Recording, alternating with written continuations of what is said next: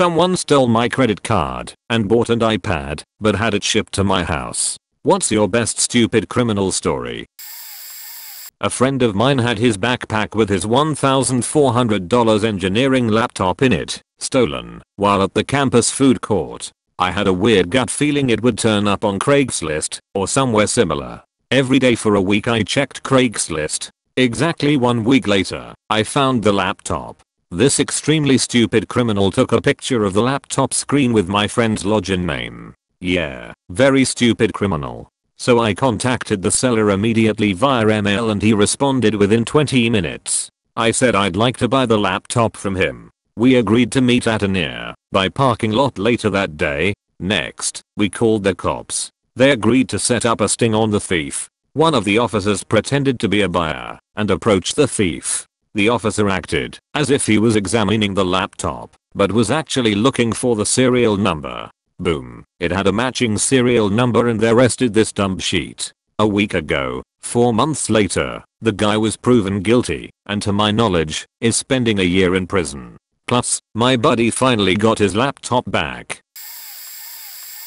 My grandfather is a war veteran, the gung-ho type that loves his automatic weapon collection. Not a redneck. He actually lived up in northern USA. He just was a high-ranking human weapon with a love of guns. Fast forward from 1950 to 1999. Retired and nearly 80 years old, my grandfather was out on his lawn power washing his boat when a thief came up behind him and ordered him into his house at gunpoint. While inside the house, my grandfather instructed this single thief that all of his money was upstairs in a box in his coat room. Thinking my grandfather an old and weak person, the thief leaves him alone to go retrieve his loot upstairs. Grandfather goes to his gun case in the other room, retrieves an M401 assault rifle. He makes a quick stop at his liquor cabinet to pour himself a glass of scotch and is waiting silently in a rocking chair facing the stairs. There was no money in the coat room closet. The thief was angry now. Rushing down the stairs, he nearly shot himself when he sees an assault rifle pointed at him. He stumbles down the stairs and knocks himself out cold on the hardwood railing on the way down. Grandfather ties him up and calls police. TLDR, do at least a little research before you rob Grandbo. Edit. I know rednecks live all over the USA, not just the South. My grandpa was against the disrespectful way some Southern gun owners treat gun ownership and their lack of respect for good scotch. I wanted to make sure he was not called a redneck for he wouldn't appreciate it. Edit. 2. About the scotch. I used to question it as well, but he once told me that I thought I was going to have to kill someone that day. I didn't want to kill or die without scotch nearby ever again. Edit. #3. Here is the best picture I could find of the weapon I remember seeing in his collection. http upload.wikimedia.org/edit. #4. Thank you for all of your support of Grandbo. He would probably like for me to share with you one of his favorite things to say. If you can't solve a problem with a machine gun or your dick, try using both at the same time. I've got one from this past weekend actually. I volunteer cleaning up a local park. It's called a park, but it has no facilities, no employees, etc. It's really more of a forest, and it doesn't get much official attention. Anyway, almost every day, I walk through, pick up trash, and ensure it's properly disposed of.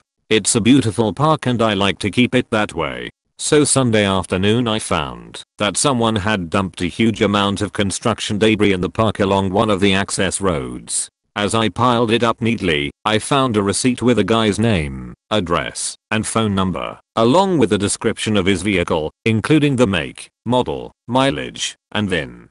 So I called the state park police and asked to speak with an officer. Showed him the dumped trash, showed him the receipt I found, and made a formal complaint. He gave me the usual "we'll let you know if we need anything else from you." The officer called me last night to thank me for finding the receipt.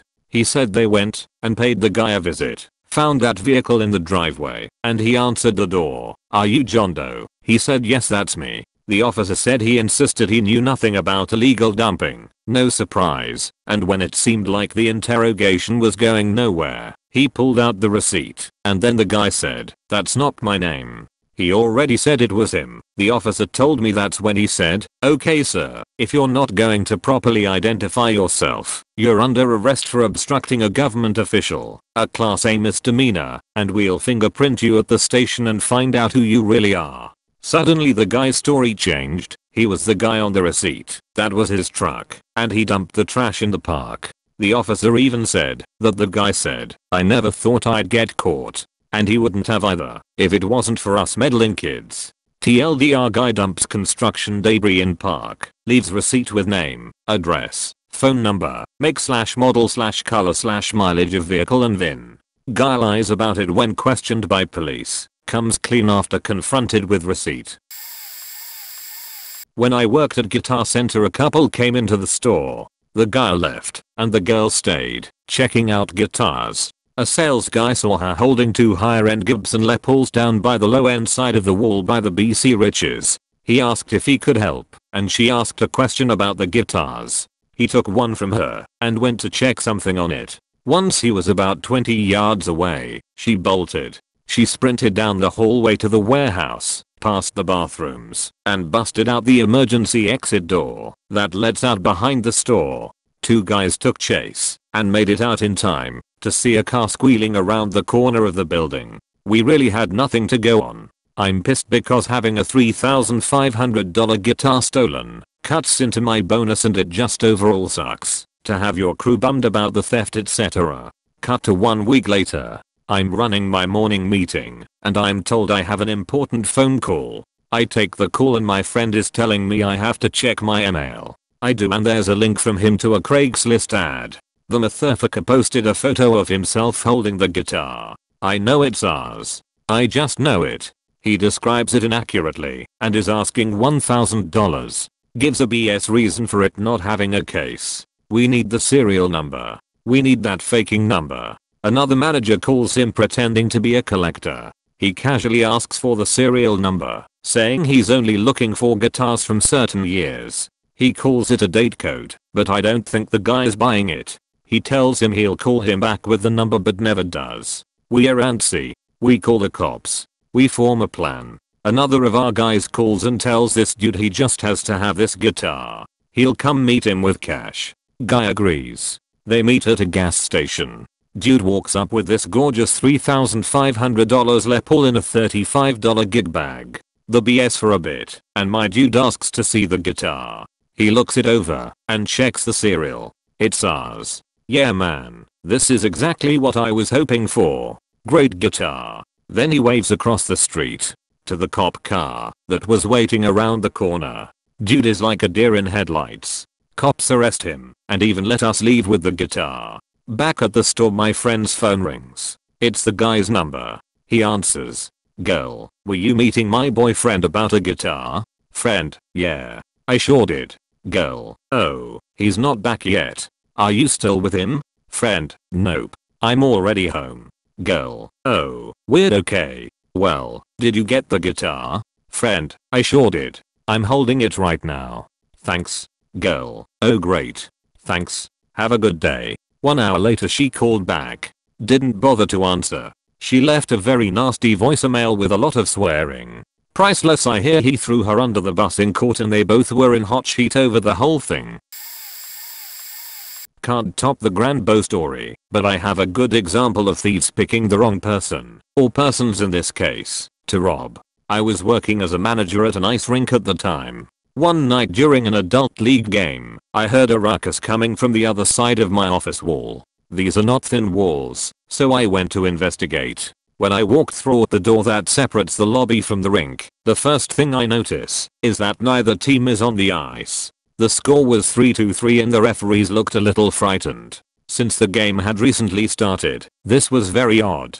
At that moment, the door to locker room 1 flew open so hard that one of the hinges broke. Out of the door flew the limp body of a 20-something-year-old man with baggy jeans and a long white and bloody shirt, followed closely by his flat-brimmed hat and his 2 equally humbled buddies. This is what went down. At around the beginning of the second period, both teams noticed a group of 3 thugs slip in the back door and start looting the wallets, cell phones from the players' clothes. This was a common problem at the rink and players are advised not to bring in valuables. Common a problem as it was, both teams were on high alert from being robbed in this way just a week prior. The captains had the game stopped and called a timeout. This is when things got ugly. Imagine the look on these crooks' faces when an army of 18 heavily padded, enraged men with 5-foot-long weapons came storming into the small room to find them with a pile of cell phones, wallets, and watches. The first guy had come to by the time the cops arrived. The other two weren't knocked out and actually attempted to run. A quick crack on the shin with a hockey stick was all that was needed to keep them from leaving. The players all gathered around the thieves in an impenetrable circle until the cops came. I spoke to the player who admitted that he knocked the first guy out cold with a chop in the dome. He said that when his wallet was stolen the week before, it left with the only copy of his favorite picture of his daughter who died a year earlier. This guy was in his 30s, so the daughter couldn't have been very old. He had a feeling he would go to jail, but I decided not to pass this info to the cops once I saw the guy come to. The cops asked the players if they wanted them to go to jail. One guy chimed in and said I think they've had enough. The rest of the players disagreed and said no they haven't. Fuck 'em. Off they went. TLDR, don't steal from hockey players, especially not 18 of them. This story begins at around 3 AM outside my apartment complex. We lived in a corner suite ground floor apartment. I heard a rustling and looked out my window. Guy was dragging around a box of donated clothing in the parking lot, occasionally stopping to throw out some ladies' clothing, which I assume it all was. Now, the next morning, girlfriend and I got up and went to work. I worked only a few blocks away so I walked. I passed the same guy sleeping on the corner of the street. I walked by not thinking anything about it. Around 10 AM I get a call from the landlord saying my apartment got broken into. After I passed this guy and got out of sight, he got up and knocked on the neighbor's windows. She looked out and he told her that he forgot his key and wanted to be let in. She said no, fuck off. 2 minutes after that she heard the guy knocking on our window. Apparently since nobody answered he busted the glass and let himself in. I guess she didn't hear this. After tearing our place apart and stuffing our valuables in a laundry basket, he walked up and down the hallway screaming. He was confronted by somebody and said he was looking for his girlfriend's apartment. After this encounter, the guy called a cab. You heard me, a cab. Neighbor saw the cab pull up and the guy get in with a laundry basket of crap. So she wrote down the cab number and called the cops. Cops called the cabbie and asked if the guy looked like he had stolen a bunch of stuff. Cabbie said yes. Cops asked cabbie for where he was being dropped off and picked him up there. Best parts, he pleaded not guilty and made me go to court. He left his shoes behind and took mine. I have size 14 feet. He has size 7. The thing that was the nail in the coffin I'm told was that I mentioned to a cop after I collected everything was that I was still missing my bacon flavored toothpicks. The cops found them in his pants pocket. When taking my Xbox 360, rather than disconnect the network cable, he ripped it out, leaving the end in the 360. I don't know how hard he must have had to rip a network cable in half. Girlfriend was missing some of her birth control pills. We never found them. Assumed eaten. After everything, we only lost one sword and one beer. This is my story of how Visa paid me for a diamond ring. One day I went to check my credit card bill and noticed that there were 2 really charges. One at some random jewelry store in Seattle and one at jcpenney.com. This was back in 2003, before they would call you instantly. I called them and they said they would take care of it. The charges were removed immediately. I thought I was done with the whole thing. My wife's family lives out of the country and we go visit them every year for Christmas. Everyone just buys stuff and ships it to us in the months before, so we get random packages all the time. A day or two later my wife, then girlfriend, calls me at school and says did you order a 3-diamond engagement ring? Now, she knows it not for her cause she hates diamonds. We quickly figure out that this must be the $2,000 sign charge on my credit card bill. It seems I had the item shipped overnight. No idea why they sent it to my address. Maybe they were hoping to pick it up in the mail. It's almost time to fly out of the country, so we stash it in my desk and figure we will deal with it when we get back.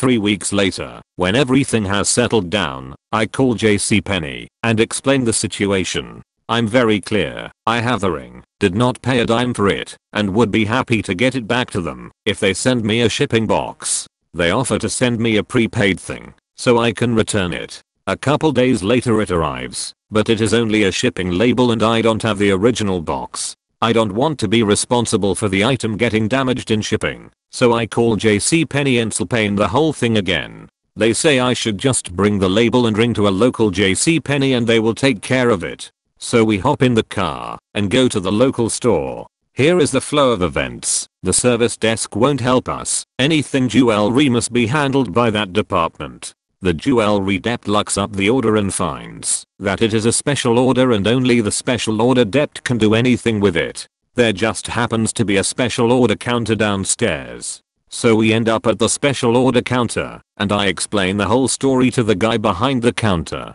He gets his manager and I explain it again. I'm very clear that this is not my ring and I have not paid for it. The guy at the register, with his manager standing behind him, tells me that the only way he can ship the ring back is as a return, and he has to put the full amount back on the original credit card. His books need to match in/out, and so that is his only option. I ask if they are going to be mad that they paid me for the ring and he says, if they come after anyone it is going to be me. Okay then, I say as I hand him my credit card and he puts $2,000 sign on it. I figure in a week or two JCPenney will call and get their money back. The call does not come. Not in 3 weeks or 3 months. A year later the credit card company gets tired of me having such a large positive balance and mails me a check for $2,000 sign. TLDR Crook buys a ring with my card. JCPenney pays me $2,000. I used to live in a student rent, me, a friend, and a third guy whom neither of us knew. My friend and I went to Newcastle for a weekend on a visit, and when we returned, both my Xbox 360 and his PlayStation 3 were missing. We quizzed guy 3 about it, and he claimed that he'd gone out one night, and the door was open when he came back. He said he hadn't contacted us as his phone was broken. That turned out to be a total lie. Naturally, we contacted the police, and the officer who came round inspected the door and mentioned that there was no sign of forced entry anywhere in the house. A couple of days later, he left his door open whilst he went out. Neither of us totally believing his story, we decided to poke our heads round the door to see if there was anything untoward. And what do we find? Yep, both consoles plugged into his TV. We left the room and didn't mention it to him when he came back. Instead, my friend went outside and contacted the police to inform them that we'd found the perpetrator. About an hour later, he was being led out of the door in handcuffs. 2 hours later, his entire room was emptied out. We work damn fast when we want to, and in a pile of black sacks in the hallway. His father came by the next day to collect the stuff and verbally abuse us for grassing, and we never heard from him again. To this day, we still laugh about the sheer audacity of stealing from someone you live with and keeping the stolen items roughly 20 feet away. I'm a fraud prosecutor, so I'm really getting a kick out of these replies. I prosecuted a guy for eBay fraud. He had been selling car parts, spoilers, fenders, etc. and not delivering, which is fraudulent because he didn't have the parts and he'd spent the money. He entered a guilty plea where he would do some jail time and then he would be on probation. His terms prohibited him from doing anything on eBay while on probation. I later found out that, while he was in jail, he'd bragged to some others about his exploits on eBay. They encouraged him to step it up beyond bodywork and go for whole cars, where there'd be even more money. So his first week on probation, he decides to answer a newspaper ad selling a car. He goes and takes lots of pictures, but does not buy the car. He then takes the pictures and lists the car he doesn't own on eBay. The auction eventually closes for substantially less than the price listed in the newspaper. Of course, that doesn't matter, right? He calls the newspaper guy and asks for a test drive, taking the car to the lot where the eBay buyer is waiting. The guy wants payment up front and will be gone before the eBay buyer and newspaper seller figure out they've been had. Except that the car is a fairly uniquely modified Mercedes. It just happened to be owned by one of the top officials in the police department. Despite the fact that this all takes place in a large city, someone else in the department spotted the car while surfing eBay. He called the official, who was surprised to learn that the car he'd listed in the newspaper was for sale on eBay. The official had detectives bid on and win the auction in a hastily arranged undercover sting. So when our hero took his test drive and arrived at the lot where the eBay buyer was waiting with a check, he walked straight into a set of handcuffs. With all of his MLs in evidence and calls recorded, he pleaded guilty and went to prison. Who knows what he'll dream up there. I wrote a story about this 2 weeks ago. http www.reddit.com/r/okay, I've got a good one. TLDR, bike thief listed my bike on Craigslist, got arrested and I actually got my bike back by the end of the day. Pictures of conversation. So, last August, I ride one of my road bikes to my friend's house, who is a cop of that town.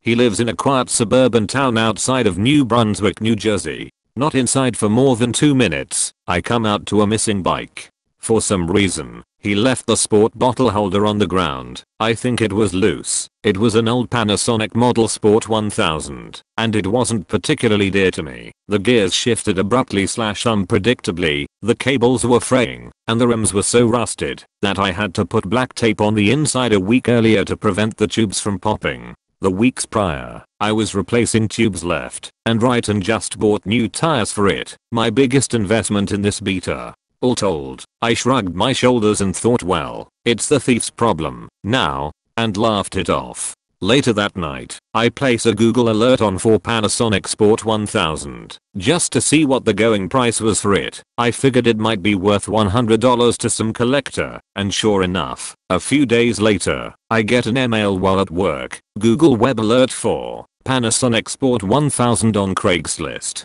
North Jersey Craigslist. Sayville, just a few miles from where the bike was taken from. Holy shit. No picture, minimal info.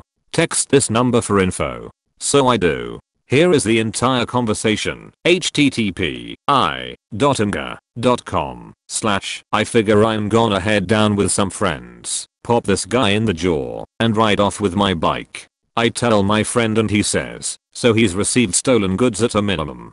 Got any hard evidence we can use to say it's yours? I shift gears and realize I'd rather see this cheathead arrested than do some brazen bullshit. I go digging, and the best thing I've got so far is this picture of the wheel on the bike rack of my car, which I took to get the exact tire size when going to buy tubes in Target. Looks like a serial number on the top there. Would definitely pass in my department as proof. Come on down and fill out a stolen property report. I do just that. I tell my boss that I'm gonna stick it to some bike thieving fuckhead, and she happily dismisses me for the day. I saw on down to the police department and he's already got a template going. Just had to hammer out a bunch of unique details that I couldn't have possibly construed from the photos, such as, I possess the missing bottle holder, the cables are frayed on the top tube of the frame, broken right pedal reflector, only one side front wheel reflector, remnant plastic, serial number on the tire, serial number of the bike. I found a service record from years before, but it was on a sticker that was evidently ripped off. Black tape lines the circumference of the rims, exactly 2 revolutions per wheel. Bam. Stolen property report in hand. He gives a phone call over to Sayville Police Department telling them what's up and to expect me. I head over there, talk to the dispatcher, and wait patiently while a detective is freed up to help me out. He comes out, asks for a quick rundown. In hand, I have the conversation and pictures printed. My original intention was to show up and have the bike surrendered to me with no issue. The detective convinced me that he should be arrested since he knows where my friend lives, or to the perp, presumably me, and letting him go sends a message that there's no consequences to his actions. Wait by your car and we'll meet you out front. A few minutes later, 2 Sayville squad cars and 4 unmarked units pull up to where I'm at. Slow day, eh? The detective hops out and tells me exactly what's going to happen. I'm going to drive over, call him, meet the perp outside, while unmarked units follow me. When I get a chance to look at the bike, pretend to inspect it by flipping it over on its handlebars/seat, check the tires for the black tape, and if it's my bike, scratch the back of my head with my left hand. So I give Perp a phone call. He comes riding down. It's some minority kid, 6 feet 2 inches, and couldn't weigh more than 140 pounds, soaking wet with 2 hands full of rolled quarters. He starts talking in pseudo thug. He was trying too hard to act tough, and I flip the bike over to check it out. I give the sign and the 2 marked cruisers and 2 officers on foot approach fast. They start talking to him, asking where he got the bike, and he doesn't even realize what's happening. He tells them I'm trying to sell my bike to this guy. I'm not doing anything wrong. And then it dawns on him.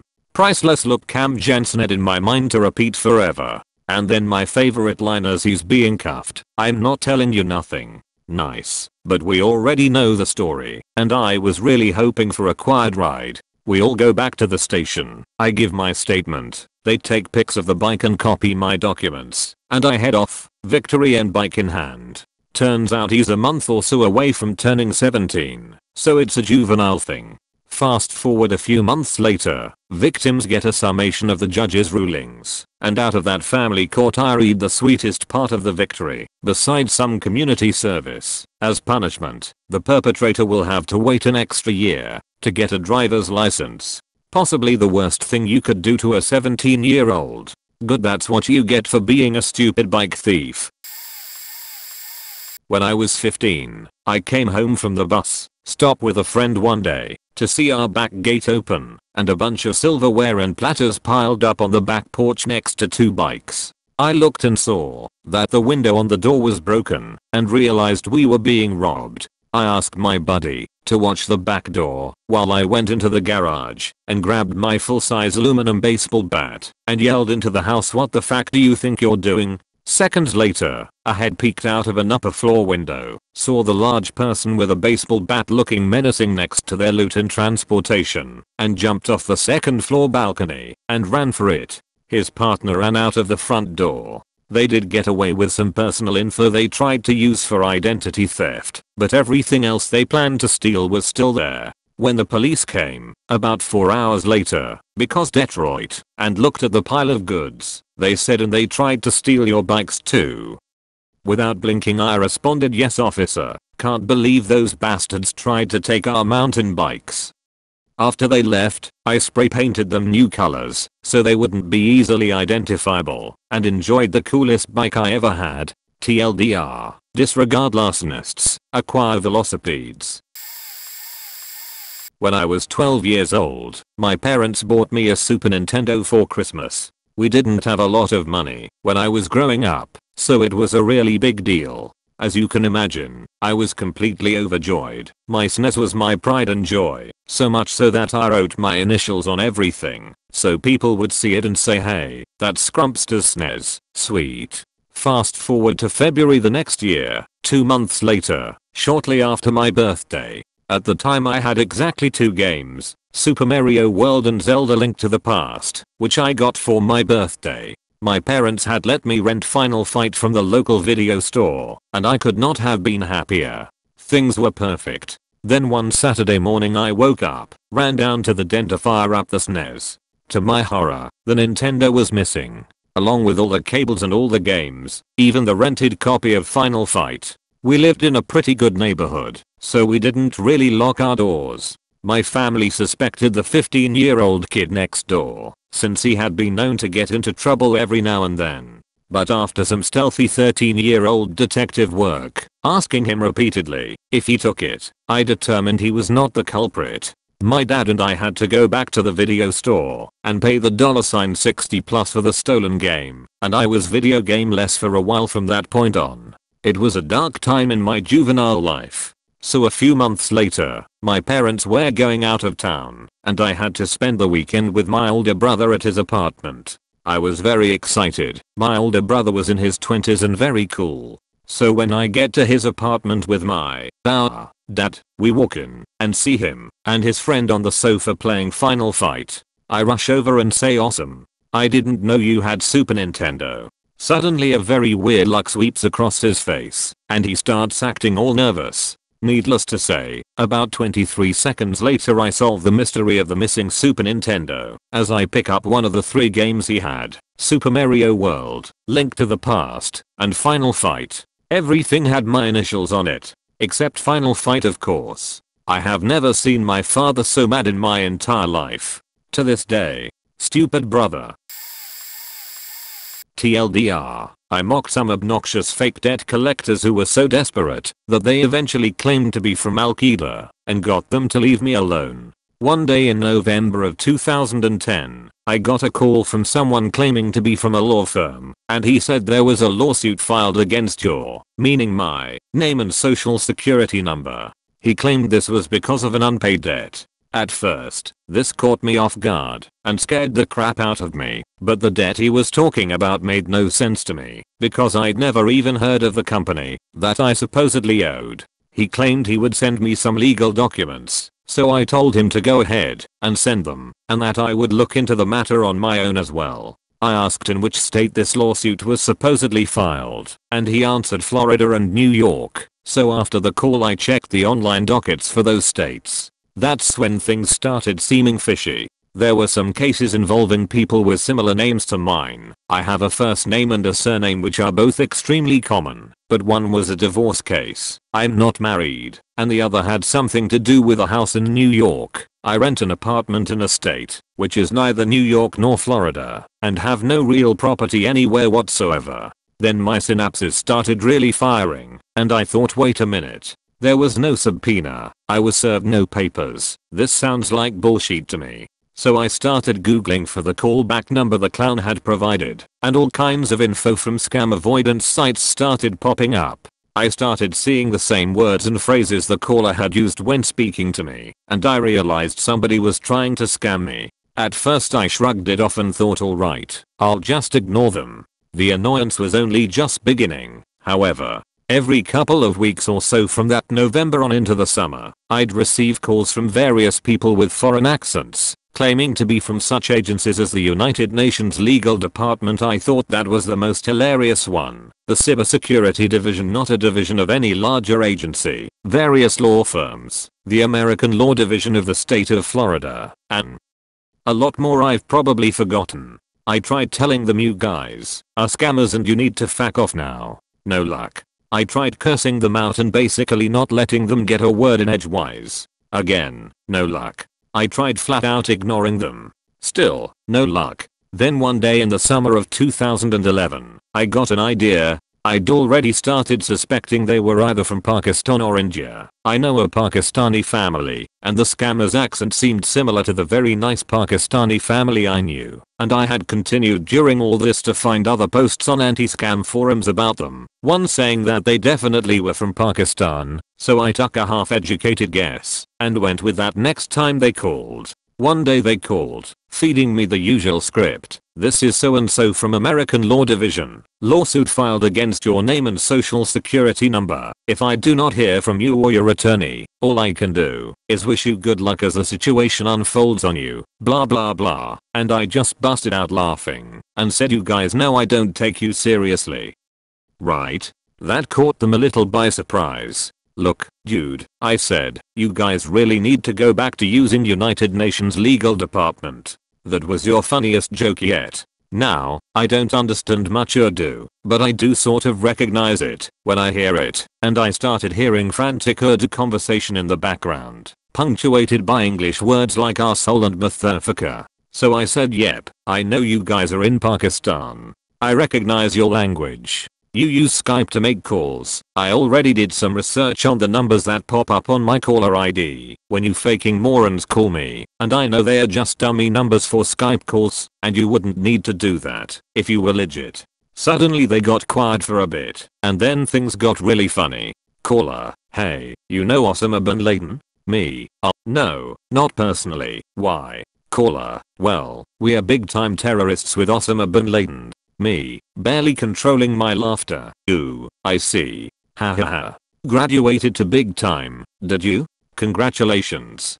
Guess the job at the United Nations didn't work out for you, huh? Caller, hey, we are serious. I will come to your house and set you grandma and your daughter and your wife and your mama and your... Me, feigning or... Holy shit. You mean, let me get this straight, you guys are going to go to the graveyard and dig up my grandma? Ooh, boy, you're some horny bastards, aren't you? Can't find any girls there? More frantic conversation in the background. Me, look, guys, it's been fun, but I'm really done playing now. I gotta go. Bye. Click. They tried calling me again twice that evening, and I simply picked up the phone, gave them a raspberry, and hung up. After that, during the next couple of weeks, I got maybe 2 more calls from them which I ignored, and then they finally went away. Haven't heard from them since. Edit. Formatting. When I was working as a waitress, I often used to go to great lengths to stop dine and dashes in progress, once jumping through the open pub window and chasing a trashy woman in Daisy Duke shorts. She was at least 50 years old. Several blocks, I was wearing a skirt and heeled sandals before catching her and getting my money. But this story isn't about that time. This one night a guy, mid-20s, was sitting alone having dinner. He ordered a steak dinner, a couple of beers, and some top shelf shots of bourbon and whiskey. He ran up a $75 tab over his dinner. I come back from the other dining room to see he's not at his table. In fact, he's gone. I realized I had a dine and dash. Since it wasn't very busy, I grabbed one of the line cooks. We jumped in my car and proceed to drive around the neighborhood looking for him. After 20 minutes with no luck, I stopped the car and said to my coworker, "We are going about this all wrong. You're a young guy, you like your alcohol, you just ran out on a bill after having a few drinks. Where do you go?" "The next pub." We drove up to the pub just down the street and walked in, and there he was, seated at the closest booth to the door. I slid in one side blocking him in, the cook slid in the other. I slapped his bill down and said, "You owe me some money." The look on his face was priceless. Turns out he had no money or credit cards on him. The second pub was pissed when I told them about what was going on and his lack of $sign. But I did take a piece of ID as collateral. It was real. He was so embarrassed, he apologized and promised to come back the next day to settle his tab, which he actually did. And he left me a generous tip. I don't get people. Edit. Accidentally a letter. Just remembered another stupid criminal anecdote. Too short for a story. Some asshole broke into my car by smashing the window and stole my CD collection, which was all opera. Expensive to replace, but I enjoyed the thought of some idiot delinquent checking their haul and going fuck. And reposted from my blog back in 2005. This morning, I found out that thousands of dollars of charges had been made on 2 of my credit cards in the past 2 days. Now, the identity thieves are sitting in jail. This is how it happened. It involves identity theft, a careless thief, one pissed off of it, and lots of luck. I mentioned earlier that it took me less than an hour to find them, but it really depends on when you start counting. Maybe 2 hours is more accurate. Who cares? They're caught. And where I have times listed, these other times pulled off of my cell phone. 8:02 AM. I get a call on my cell phone from a number I don't recognize, but I didn't get to the phone in time. Calling back gives me a recorded message informing me that the subscriber you have dialed is unavailable or has traveled outside their service area. That seemed odd because they had called me a few seconds ago. 10:00 AM. I receive a call on my home phone. I almost didn't answer it, but it turns out it was the Discover Card Fraud Unit informing me that $2,100 in charges had been made on my card in the past 2 days. And had I made them? Well, no. I typically don't go on spending sprees like that, but Discover was very helpful, and honestly, I didn't even think about calling the police. I was actually just happy that Discover was treating me fairly. I gotta say, Discover's always been good to me, and I assumed that this was some online scam the police couldn't do anything about. 11:04 AM. My cell phone rings. It's that strange number again. Turns out that it's a Visa fraud unit calling me, and thousands of dollars in charges had been made on my card in the past 2 days. And had I made them? Well, no. But this time I know I could be serious trouble. We start talking, and they told me that Costco.com put through charges on my account despite the fact that the expiration date was wrong. Note that in my earlier rant, I was confused about the expiration dates. Now I know what's going on. They also mentioned something very interesting. It seems that just this morning, the thieves made a purchase at a Denny's restaurant at zip code 97,232. Now I'm pissed. In fact, I'm so mad about this that the obvious doesn't sink in for a bit. I have interesting information. You don't have breakfast mail ordered. These thieves were at that restaurant and that's a local zip code. Since my net connection went down this morning, I called PDX42 and asked him if he could look up that Denny's for me. He did. I know exactly where that Denny's is, and it's not far from where I live. PDX42 told me to call the police right away, and perhaps I should have, but I also know that speed is everything. Whoever served the food might be hopping off shift. If they are still at the restaurant, maybe they'll remember the order. It's a long shot, but it's the best I've got. 12 o'clock noon. I hop in the car and drive down to Denny's and ask to speak to the manager. I apologized for bothering him during the lunch rush and then explained what was going on. I pulled out my Visa. This card was used here this morning. Someone has seen the thief. I know your registers store the day's credit card transactions. Is there any way you can look up this number and tell me who served them? The manager, Pat, said he'd be happy to help. As I sat and waited, I called the police. They said they'd have someone call me. Great. In Portland, the police department is so strapped that, unless it's a person-to-person crime, it's pretty low priority. Pat came back and told me he found the order. It seems that it was a phone order for carry out, so he didn't have a signed receipt. However, he had something better. He gave me a description of the guy who picked up the order. He was a skinny blonde kid, early 20s, t-shirt, dark colored slacks and maybe 5.5 feet tall. Did he have any tattoos or other distinguishing marks? No. Were there logos or anything on his clothes? Don't remember. Did he say anything? Have an accent? Not much and no. Pretty normal. Great. This guy has described half of Portland's youth. Nothing. Is there anything else you can remember? Oh, yeah. He said he was staying at the Red Lion. I looked out the front window. There was a Red Lion Inn. Could my thief really be that stupid? I knew this was a dead end, but again, I had nothing else. I thanked Pat, walked towards the Red Lion, and then remember I forgot a crucially important question. I ran back to the restaurant. He was here when we first opened 6 AM. Getting to the Red Lion front desk, I quickly explained what's going. They tried looking my name up to see if I was registered as a guest, but nothing came up. I described the guy but no one seemed to remember him. I asked if there was anyone there who might remember what their customers might look like that early in the morning. They called the lady who worked the morning shift and put me on the phone. I described the guy. No, she informs me. That describes tons of people who were there. She doesn't remember anyone who specifically might match that description. I thanked her and was about to hang up when she said sorry. We were pretty busy last night. No. He would have been here this morning 6 AM. Oh. I know who you're talking about. He has a roommate, and they're in room 327. How the hell this lady remembered the guy, and which room he's in, I'll never know, but I'm completely blown away at my stroke of luck. Do I have my thief? The people behind the desk start rooting around for information and we get the smoking gun. They have a registration through hotels.com for the guys in room 327. The room is in their name. The billing is in mine. 12:19 PM.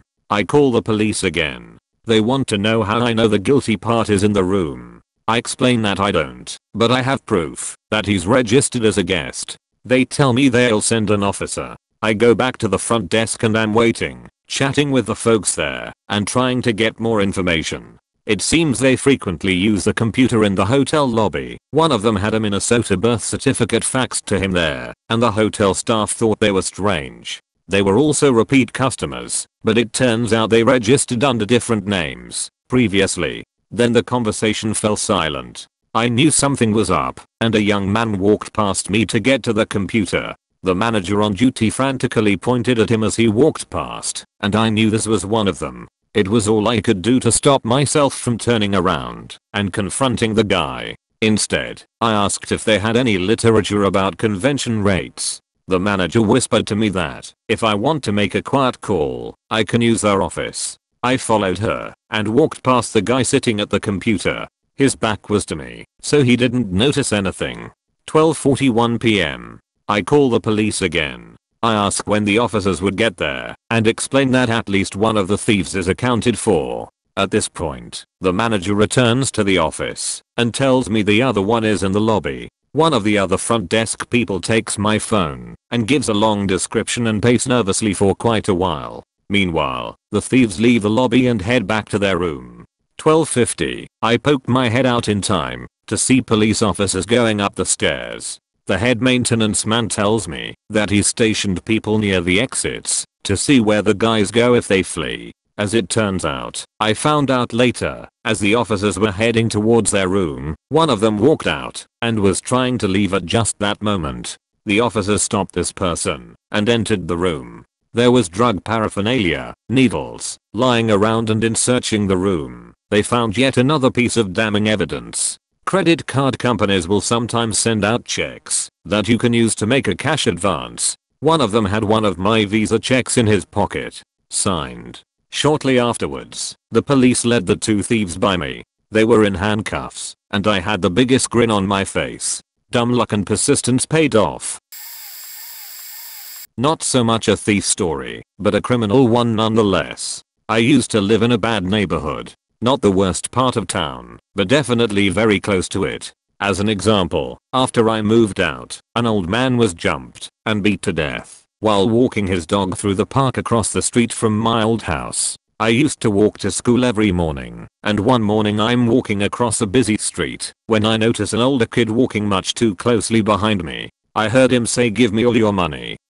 I say the first thing that comes to mind, "No," and swiftly receive a punch in the face. This is the first time I got a look at him. His eyes were bloodshot, and I knew he must have been high and unpredictable. I never know what to do in heated situations like this, and I almost began crying. I held it together, remembered what a TV show once told me to do, and threw my empty wallet at him while keeping my distance. He skimmed through it, saw there was no money, and threw it down on the ground. All this took place right on the side of a busy street. I couldn't believe nobody had stopped to help. Here's the clincher though, this idiot began running towards the school like nothing happened. I'm collecting my thoughts when I realized that I needed to do something about this. I saw him enter the school, followed, still at a distance, found a teacher, and explained what happened. A chase through the school's hallways ended with this kid assaulting both the teacher and the school principal before exiting the building and being chased down the surrounding streets by police. When all was said and done, this kid was charged with battery, assault, robbery, possession of illegal drugs, resisting arrest, evading arrest, assaulting a police officer, for which all the penalties were increased drastically for taking place on school grounds. Oh yeah, this dumb fuck was also on probation. The police asked me if I'd like to press charges. My answer, really? Abso-faking-lutely. TLDR, this guy was seriously faking stupid. One of the worst days of my life was when I was in high school and I got robbed of 2 items by 2 different people in 2 completely unrelated incidents in the same day. On this day, while I was at school, I lost my 1922 silver-plated Kahn coronet, which was stolen from a band room locker. I came to school with my coronet, and at the end of the day the instrument was gone from my locker. I had gotten a ride home from a friend of mine who was visiting from out of town and coincidentally was at the school visiting with old band teachers. Once I got home, I went downstairs to my computer room only to see that my computer was completely gone. At the time I was living with my family, so I figured maybe my brother had taken the computer or was playing some kind of trick on me. I asked my brother, and he had no idea and thought I was hiding the computer from him. At this point we realized nobody knew what happened to my computer. After filing 2 separate police reports, I had not heard anything from the police regarding either incident. Until weeks later I get an email sent to my email address from the criminal's father who lived in Saudi Arabia. The criminal was using my email address on my stolen computer. Immediately I knew who the criminal was. It was someone I knew through a friend at school. The email had the criminal's name and enough information. The police raided him 2 days later.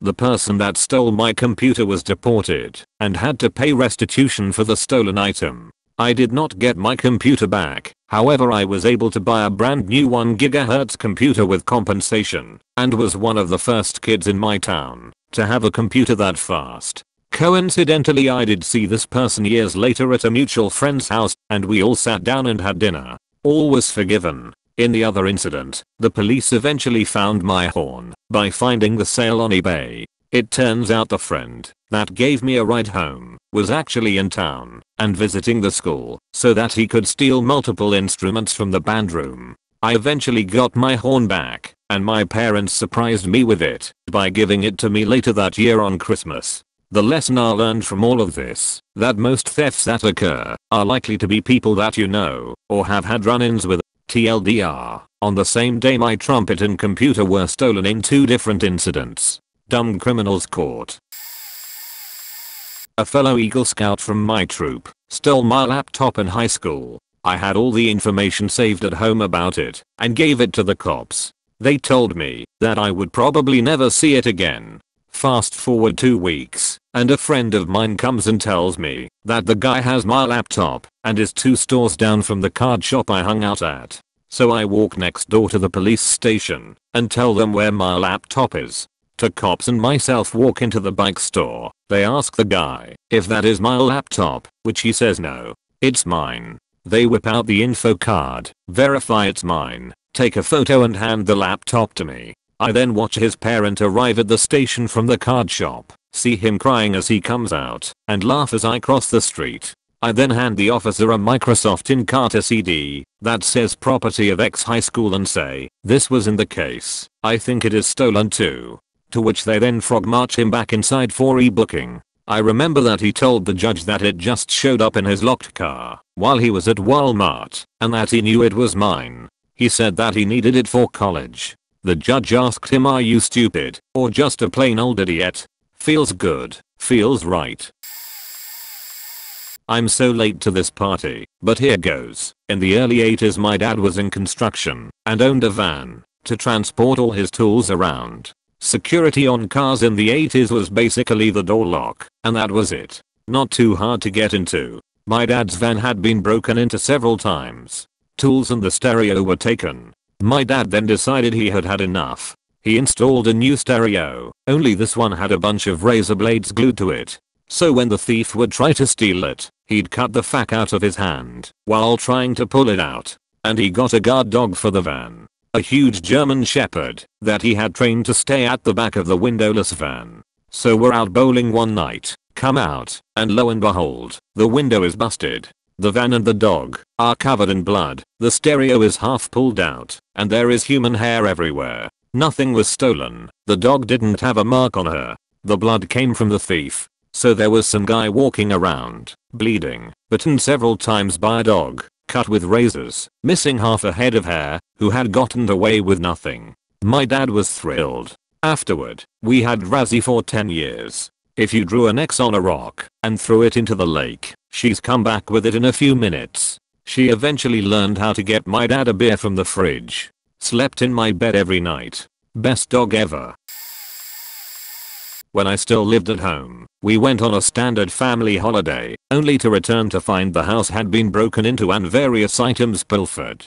They didn't get away with much as it seems they were disturbed and left stuff they were robbing in random places, TV on the kitchen table, guitar on the stairs. They did however manage to swipe the TV remote, which in my view is an unspeakable and inhuman act of gigantic proportions. Needless to say the federals were called and arrived post haste. They immediately spotted what we had not. That these pus-filled little warts on the anus of humanity had left the tools they used to jimmy the door, 2 screwdrivers, stuck in a plant pot next to the door. Questions were asked, notes were taken and evidence collected.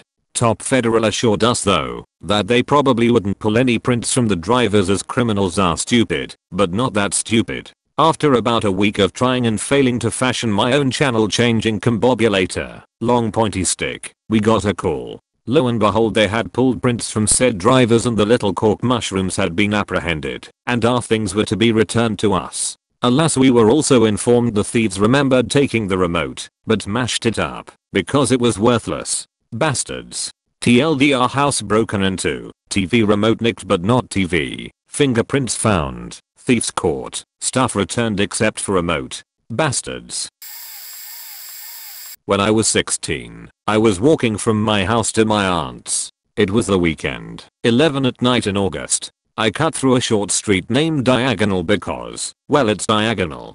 There's an electrician contracting company right smack in the middle of this little side street, and truckers can park their semi there overnight. I've never had problems with them. They're usually asleep in their truck by the time I wander by, and my city is fairly quiet anyhow. I'm strolling by, and the door to the lone semi, parked on the street, pops open. Some guy, mid-50s, stubby grey beard, missing teeth and skeleton-like in build, hangs out of the door, looks at me, and says, "Jit in here, 16-year-old girl self is like, are you serious?" So, I go no, and continue walking, whilst bring out my crappy emergency track phone, and dialing 911, with my finger on the dial button. He starts following me down the street. I come to my aunt's front yard, and dial the cops.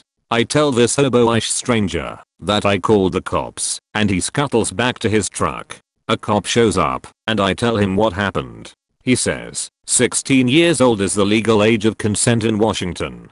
And I'm like, I was not consenting. I was walking down the street minding my own business. This cop is obviously a moron, so I ask him to radio my uncle, who is on duty that night, and this is within his jurisdiction. My uncle comes, I tell him what happened, and he goes down the street to the truck, and knocks on the door.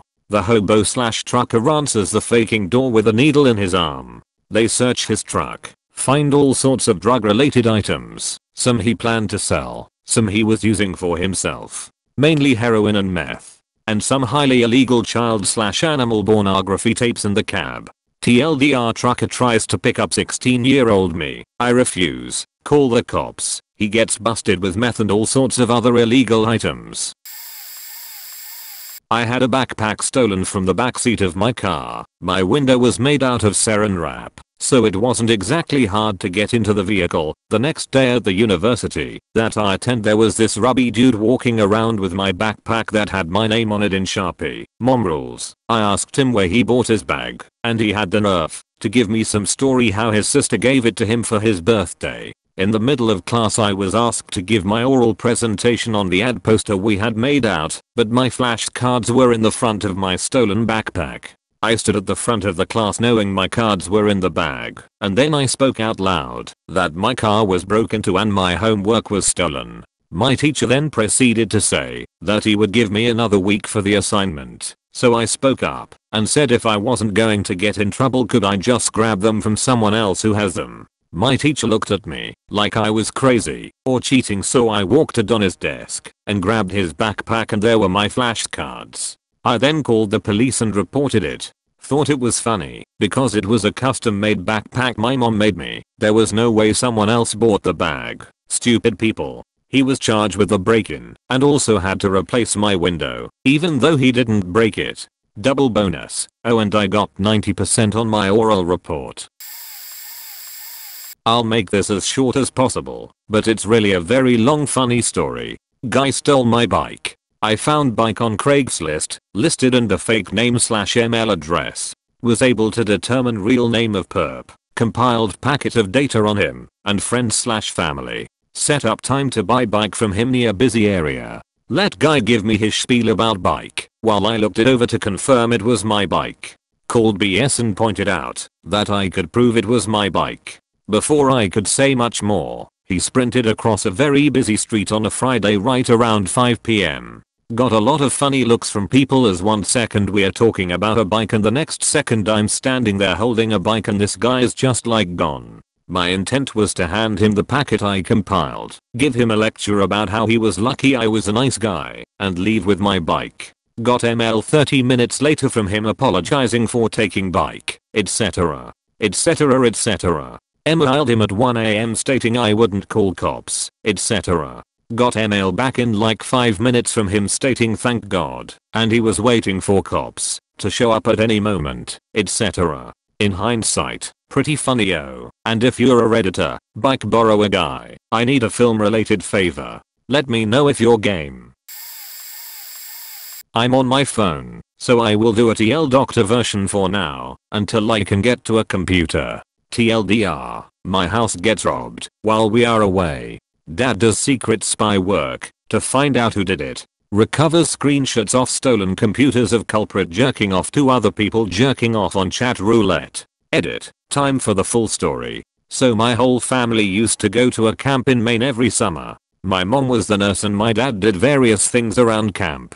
My 2 brothers and I went with them, and we stayed there for 8 weeks. Towards the end of the year, my dad gets an email saying that someone was using my older brother's computer to go on inappropriate websites. My dad used to be very protective. At first he was pissed at my brother, but then he realized that he was across the dining hall from my brother, and his computer was at our house in Massachusetts. My dad immediately knows something is up, and as he gets more emails, which show him the activity on the computer, he sees the robber type their own name on a website. My dad then calls the cops and tells them that we have been robbed and know exactly who did it. My parents book it home immediately to see that the robbers have gone through every single place in our house, from my mother's clothing drawers to my 10-year-old brother's desk. They took everything of value. When the cops went to the robber, we knew of his house. He was having a sleepover with another person who admitted to being in our house. We started to figure out that 4 high schoolers were involved in total, who all knew my brother and claimed to be his friend. Since they knew we were away all summer, they came to our house twice in the middle of the night and stole us blind. But once my dad gets my brother's computer back, the others had passwords, so they were useless to the robbers. He starts doing stuff that I don't even know how to do. He starts printing out dozens of screenshots. They contain this asshole's email account, which contains dozens of nude pictures of underage girls, pictures of the pot he is growing, pictures of the ringleader getting off to the other men getting off on chat roulette, aim convos with him bragging about robbing these dumb Jews, and trying to sell our stuff online. The cops also got video footage of 2 of them carrying our coins in our piggy bank, a few $100s, to the local supermarket to cash in. Since they were minors, they basically got no penalties, but it was pretty funny that my dad's overprotectiveness led to their ultimate demise. Second TLDR culprits got fingered and then got caught using their fingers on their 11th finger, while others were doing the same. I should be working, but oh well. Let me start by saying my company uses a product to manage our laptop/servers/ etc. They'll check back into a central management console. From there we can pretty much do whatever we want to with them. So an employee laptop is stolen from her house. It checks in once with some Comcast public IP address, and then it goes offline. We pass that public IP on to the police. Nothing comes of it. We don't see it check in for a month, so we write it off as gone and delete the computer account from the console. A few weeks later we get an alert saying a new account has been created. We look into it, and it's the stolen laptop checking in. Our management console allows us to view what's being displayed on the screen. So we hop on there and notice a few things that are open. Her resume with name, address, phone number visible. Craigslist with a listing for this very laptop. Her Facebook page. So we take screenshots, delete any information off the laptop that might be sensitive, and pass all that information on to the police. They set up a sting and a few days later have the laptop in their possession. After the trial is over a few months later we get the laptop back. TLDR, if you steal a laptop, wipe it before you connect it to the internet, otherwise we'll be watching. When I was in college my roommate sublet his room to this ugly stupid beach for one summer. I was the only other one staying in the house, so we agreed to split the cost of utilities. I put her in charge of paying the water bill. Terrible idea in hindsight, and I took care of the rest. One weekend, the girl I was dating came to visit. It was a good fun weekend. But the following week I got a call from my girlfriend saying that someone stole a check from her and paid the water company. So, I confront the beach, and she denies everything, gets upset at me for accusing her, and storms out. I didn't have any hard evidence against her, and she kind of made me feel bad for accusing her. I even wanted to believe her, because we had a good relationship up to that point and I didn't think anyone could possibly be that stupid. But the next day, when I was at work, she moved all her stuff out and got the hell out of Dodge. I was so fucking pissed off when I got home. Mostly cause I let that beach fool me. My girlfriend filed a police report, so I called them and gave them all the beach's info. It ended up working out because my girlfriend got the money put back in her account the next day. I was afraid I would get in trouble with the water company for paying with a bad check, so I called and explained the situation. They said they wouldn't do anything until the bank contacted them for their losses. Apparently they never did, cause I never heard back from the water company. So I basically got free water for a couple months. The stupid cunt overpaid, so we had a credit on our account, and she got arrested a few months later. Boo. The people who live 2 houses from mine decided to break into my garage while I was out of town and steal everything they could, trashing anything uninteresting. They got my entire childhood video game collection, Northeasts, SNES, N64, etc., Steel Master Sword replica, European bicycle, barbecue, stepladder, boxes of old clothes, and boxes of family photos. A couple days later, I noticed my neighbors having a barbecue, with my barbecue and my stepladder on the porch. Turns out, the robbers sold the barbecue to their neighbors for $10. I also found a neighbor with a security camera in the alley, showing the burglars taking bags down the street, and another neighbor who actually witnessed it, and could ID the guys he noticed moving stuff out of my garage, which he thought was strange. It has been 2 months since, and after I have repeatedly hounded the city, filing formal complaints, and going to the media, the police are finally applying for a warrant on the guy. As it turns out, the city has laid off most of their detectives, and has officially stopped investigating property crimes due to being understaffed. Of course, they are still patrolling for speeding tickets, they are just not arresting criminals. All my stories get buried, but this is a decent one. So I was a hiring manager at a movie theater and was going through a huge hiring/interviewing process when I get this complete weirdo. He showed up with a flannel hat on and was clearly into the nerdy looks and the nerdy. He had terrible manners, but I went through with the interview. He talked a lot about how much he loved movies and him and his girlfriend are always at my theater watching them. After the interview I sent him on his way and went back to my office to discuss it. The first thing I did was look him up on Facebook to see if his story was legit about his parents owning a rather successful pharmacy in my city, and sure enough it was, but when I showed his picture to another manager she was dumbfounded. Turns out about a month prior our huge wall-long Avengers banner was stolen after a late showing. An employee saw the kid, but had a broken ankle so couldn't chase him. SE said he fit the description to a T. We talked it over with one of our officers. They're real officers who do security outside of work, and she followed up on it and got his address from his app and went to his place. He fessed up to it and gave the banner back, but only since we threatened to press charges. From what I hear he wanted to know if we were still hiring. My guess was he wanted to work there to steal more banners.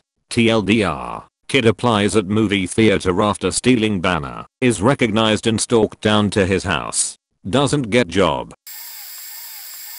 A few years ago, my boyfriend's car was stolen from a train station parking lot. Filed a report, but didn't really expect to get the car back in working condition, if at all. Fast forward about a week, and the car turns up undamaged about 10 kilometers away at a shopping center. It ended up closer to his house than where it was stolen from. The cops drive my boyfriend out there to check that it was the correct car. It was, and so he drove it straight over to my house. When I got in, I noticed one of those stupid Warnabe gangster Fubu jackets on the back seat. My boyfriend does not wear those. I grabbed the jacket and checked the pockets. Sure enough, the moron had left his learner's permit in the pocket. Duh. His face, his address, his age, everything. My boyfriend, for whatever reason, didn't want to bother with taking it to the cops, so he goes over to this kid's house. Kid was 17 and knocks on the door. Kid's mum answered, and my boyfriend proceeded to tell her what her son had done and that he wanted an apology or he'd take the ID card to the police.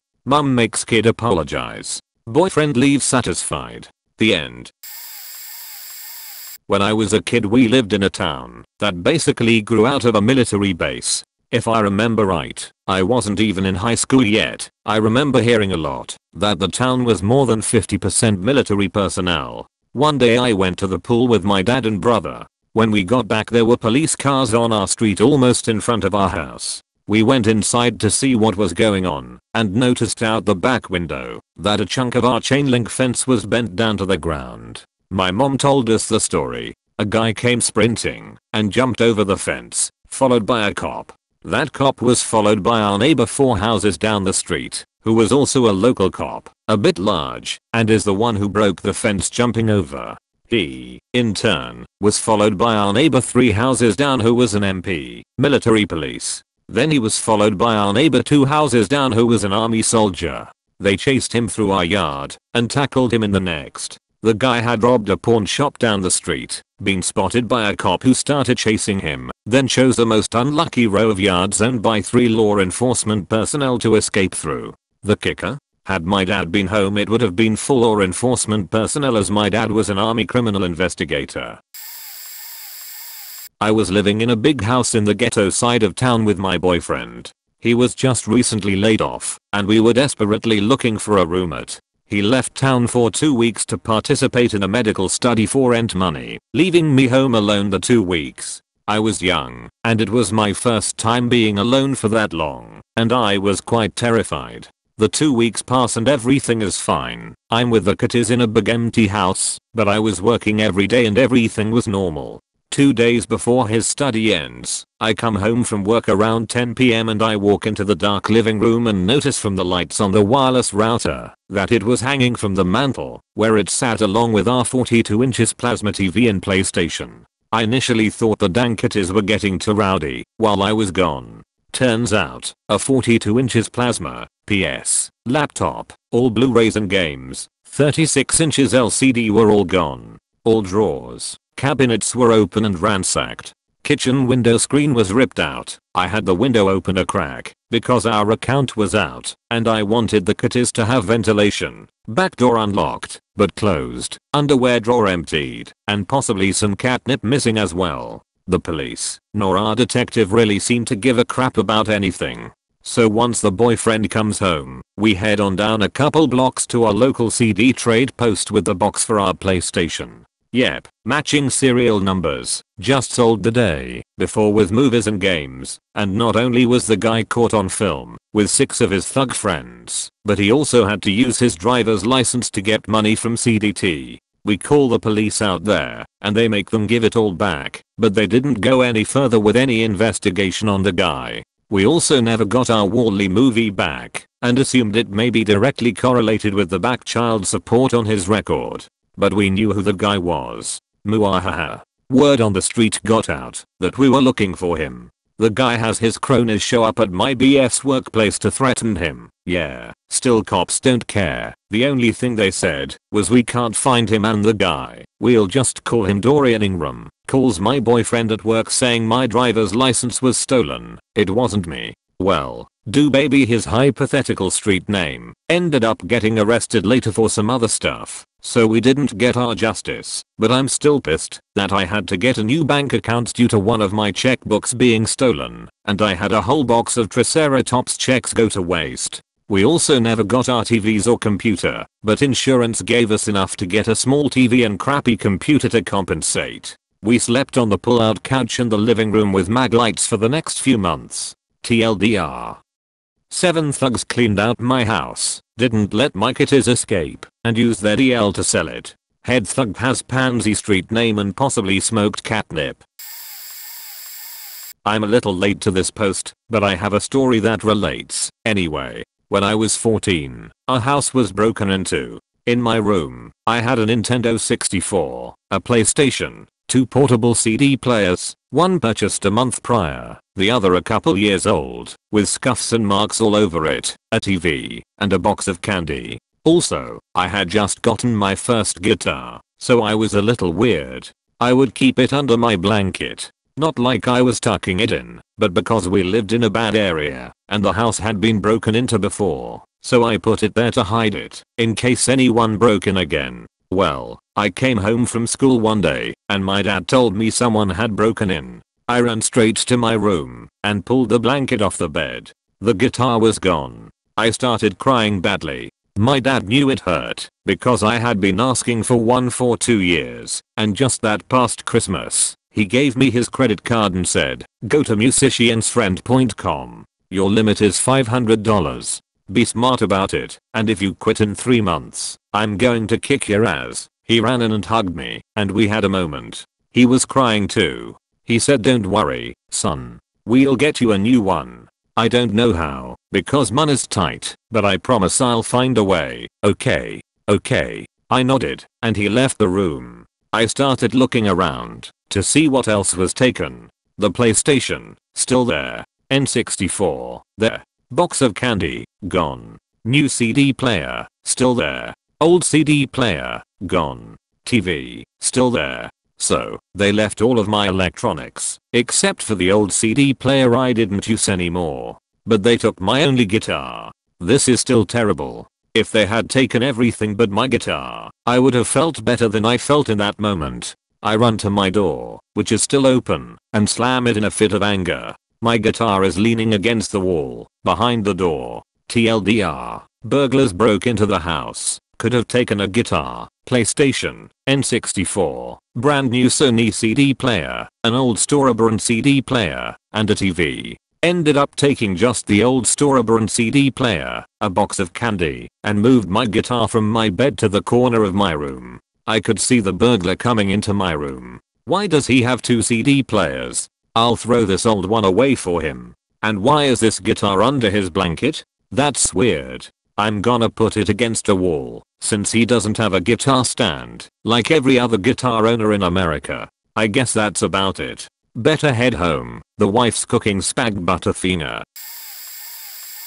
Not a story related to stealing, but one time I found a wallet. No, I don't mean I broke window, picked a lock, or used black sorcery. Found it in a bathroom stall, but say stole, that's fine.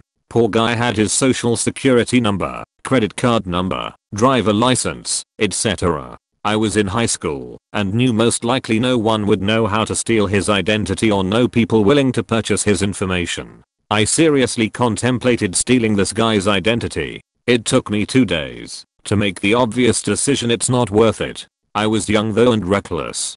Took less than $10 from the guy and a Chipotle gift card. He was a person I knew, but never talked to. I thought of ways to give it back. I considered going to his address, but then realized he would think I intentionally stole his wallet with malice. This made sense, since I'm very Hispanic looking. I considered sending his wallet back, but then realized he would be more likely to call police this way. I considered placing the wallet back in stall, but then realized anyone could take it.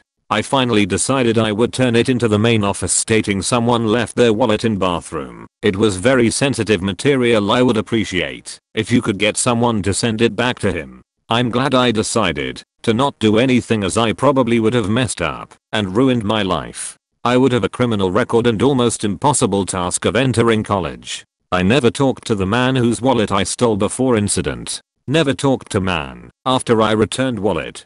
TLDR. Stole man's wallet with credit card and SSN. Considered stealing his identity. Glad I didn't, after seeing all these stories. Returned man's wallet without ever saying word. I have 2 stories and a comment. I met a girl from Europe in LA. She talked me into traveling and going to Europe. For several months I save, and we talk over the phone using a phone card. Costco had a phone card that was $20 and 500 minutes and you can recharge it. Well, calling Europe every day, I had the phone card number memorized, PIN memorized, and her number memorized. 3 weeks before my flight I'm robbed at gunpoint and they take my wallet with phone card. Few days later notice my balance going from 415 minutes to 235 minutes. I told the police, they subpoena the phone card and busted the guys. They called Mexico several times. One of them was on his 2nd strike and is still in jail. This was 8 years ago. My uncle is very well off and makes good money and is good looking. His sports car was stolen and he left his cell phone in it. The thug that stole the car saw photos of his girlfriend and decided to talk some game to her. This girl was an ex-model and very hot 10. She knows about the entire car situation and decides to play along. She says he is cute and she wants to meet for coffee and maybe back to her place after. I'm sure at this point he thinks he just won the lottery. No surprise she calls the cops. They meet for 3 minutes and then off to jail he goes. He even showed up in a different stolen car. This guy was a 5'2" disgusting Hispanic that was here illegally and was only educated to the 6th grade level. Notice you guys say cops don't do anything with credit card and ID theft and are no help. It is true. It is hard to bust these people and a waste of time. If any of you guys decide to go to the dark side, you can buy credit card reader/writer machines on Amazon, totally legal, and even buy card engravers. If you know what you are doing and organized, clean your tracks and always stay on the move, and know how the system works, you can live pretty fat indefinitely without any problem. Only way to get caught is if you slip up or blab your mouth to someone that rats on you. The problem is that the consumer and retailers are paying the price. The credit card companies fight back by making the consumer pay with high interest. I got involved on a dating site scam last year, where this girl from Texas messaged me in LA saying she is a head nurse of a hospital and is transferring to LA and wants to get to know me. We talk. She doesn't seem to care that she makes about 5 times as much money as me. As we talk, she sends me risky pictures, tells me she wants to have my children and will take care of me. At this point I thought I won the lottery. For some reason she never wanted to talk on the phone, said the speaker part was broken, and was in the process of getting a new phone. About a month later, told me she was in a jam, and if I can open a bank account for her. Knew it was a scam. I play along.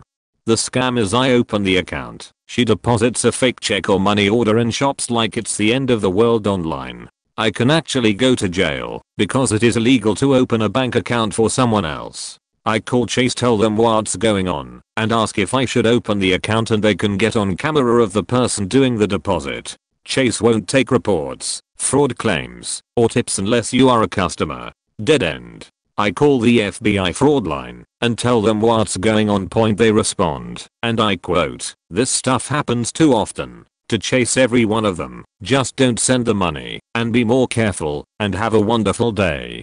So again, if you decide to get involved in online scams, Nigerian prince scams, blue collar credit card fraud, not the fraud where you find the card on the ground and get gas at the station on the corner. I mean, you do it right and get disposable credit cards, transfer the information onto it using a credit card reader/writer, then spend it out of state. Get credit card info from that state, then spend it in the next state, so forth and so on. You can live pretty fat without anyone chasing you for pretty long time on innocent Americans' carelessness, greed, and stupidity. I lost my wallet a couple summers ago at a bonfire. I noticed the next day when we were trying to order a pizza. I called up the girl who threw the party, and she said they were cleaning up and would look for it.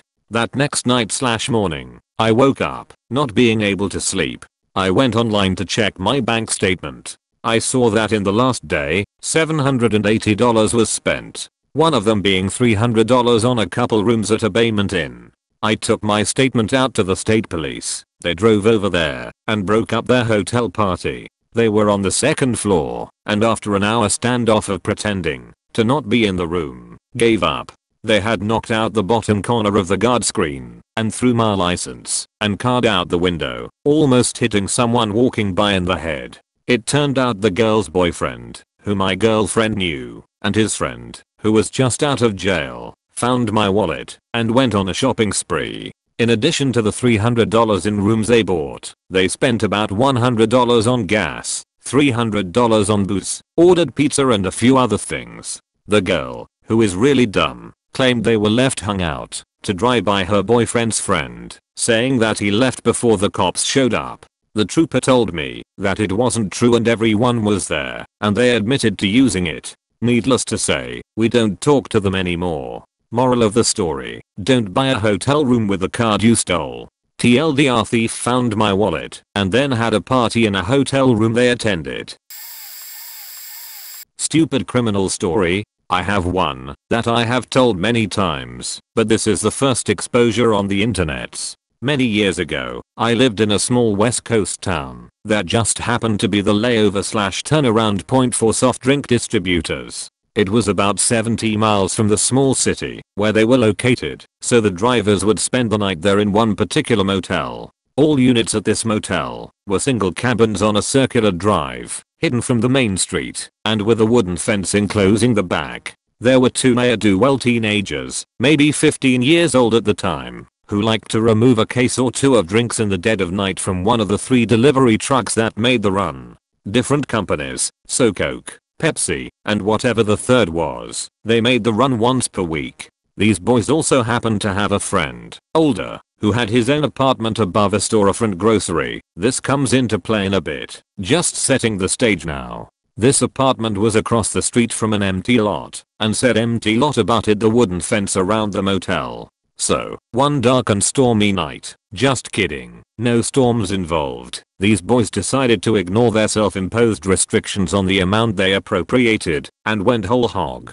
Swing aside the loose boards in the fence, they proceeded to remove from the delivery truck, a case at a time, all of the drinks on the side of the truck facing the fence. Remember, this was many years ago, so all of these drinks were in glass bottles, and these bottles were all in wooden crates. The crates were heavy, restricting how many they could move at a time.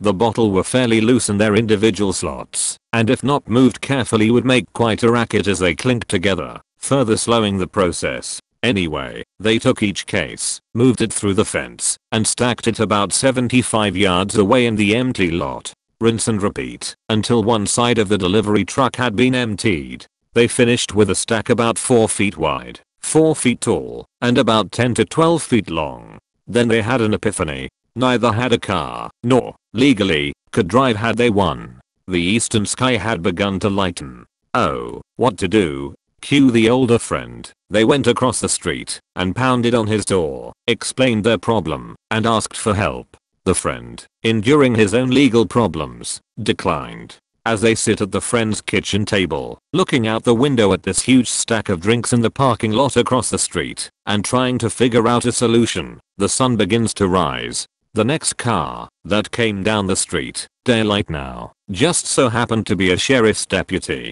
Car cruised by the empty lot, came to an abrupt stop, reversed and backed up, sat in the street for a long time, then pulled into the lot beside the stack. About an hour later, apparently after some radio traffic, the soft drink truck pulled into the lot, and the driver proceeded to reload his truck.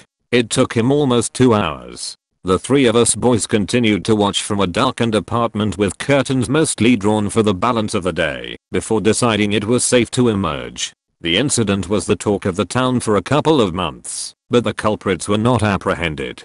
TLDR: lack of planning prevents successful crime.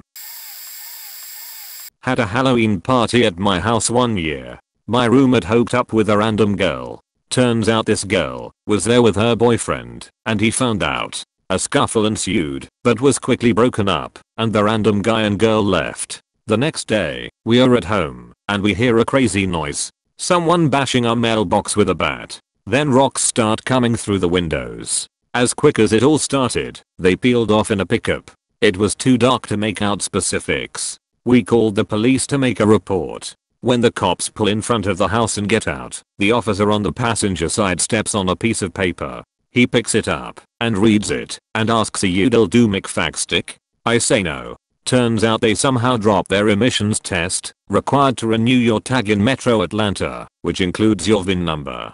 Took the cops about 30 seconds after running the VIN to figure out who it was. The truck owner and his 2 buddies were promptly arrested, did a short amount of time in jail, and had to pay us for repairs. TLDR: guy vandalizes my house and drops a paper with his VIN number on it. My best friend's girlfriend was a thief. Well, according to my buddy, she had a problem, or whatever, and he was so madly in love with her that he needed to help her. So yeah, you can see where this is going. Anyway, she stole from me almost every time she and him would come for a visit. It got to the point where I made my friend pay me back for all the sheets she stole. Not counting money, she took my iPod, gold ring, 3 old credit cards, some CDs, and much more. I was sick of it, and the worst part was my friend kept putting up with her shit. He had to pay me back $3,000 worth of compensation for everything she stole from me. I know she doesn't have a problem. She steals expensive things, and not trivial stuff laying around.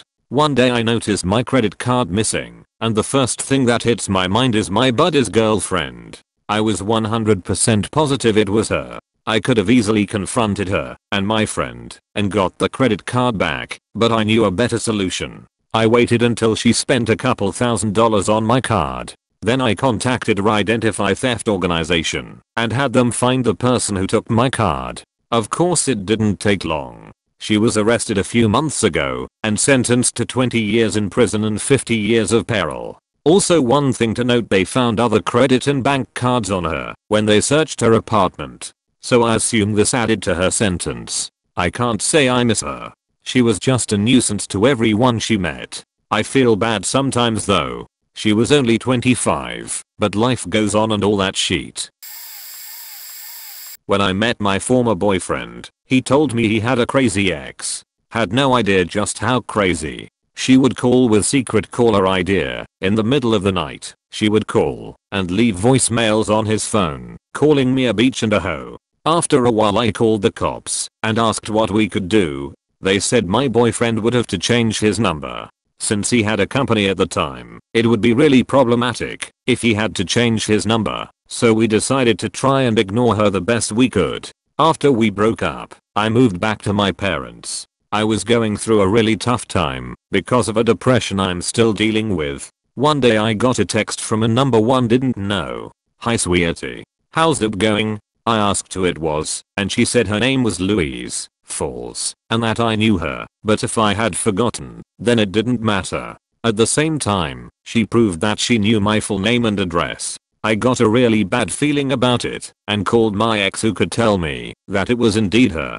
The following month, I got texts and calls each day telling what a bitch I was, that she would come to my home, that she knew who my new boyfriend was and was texting him. She thought I left my ex for someone else. She harassed me to a point where I smashed my hand into a wall in pure rage. Have a permanent sprain in my wrist now. This girl was 27 years old. I went to the police and showed them every text she had sent me, plus a list of all the calls she had made. They called her phone, left a message on her voicemail, and told me to change my number.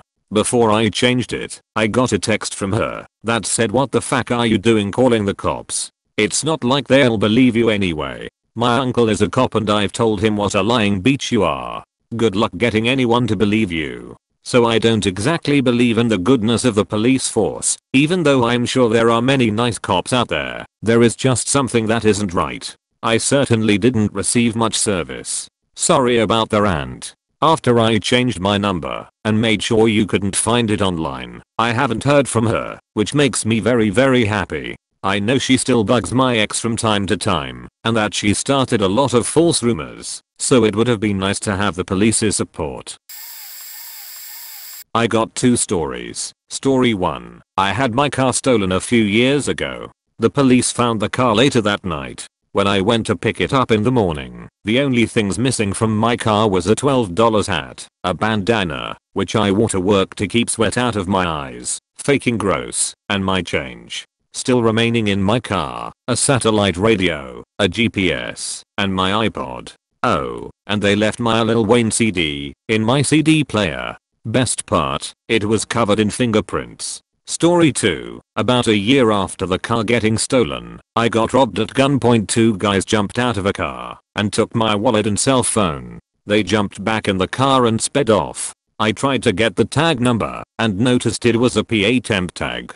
Called police and gave them the information. Fast forward 20 minutes later, I'm on the phone with my credit card company to cancel them. Turns out, they're using them as I'm in the process of canceling them.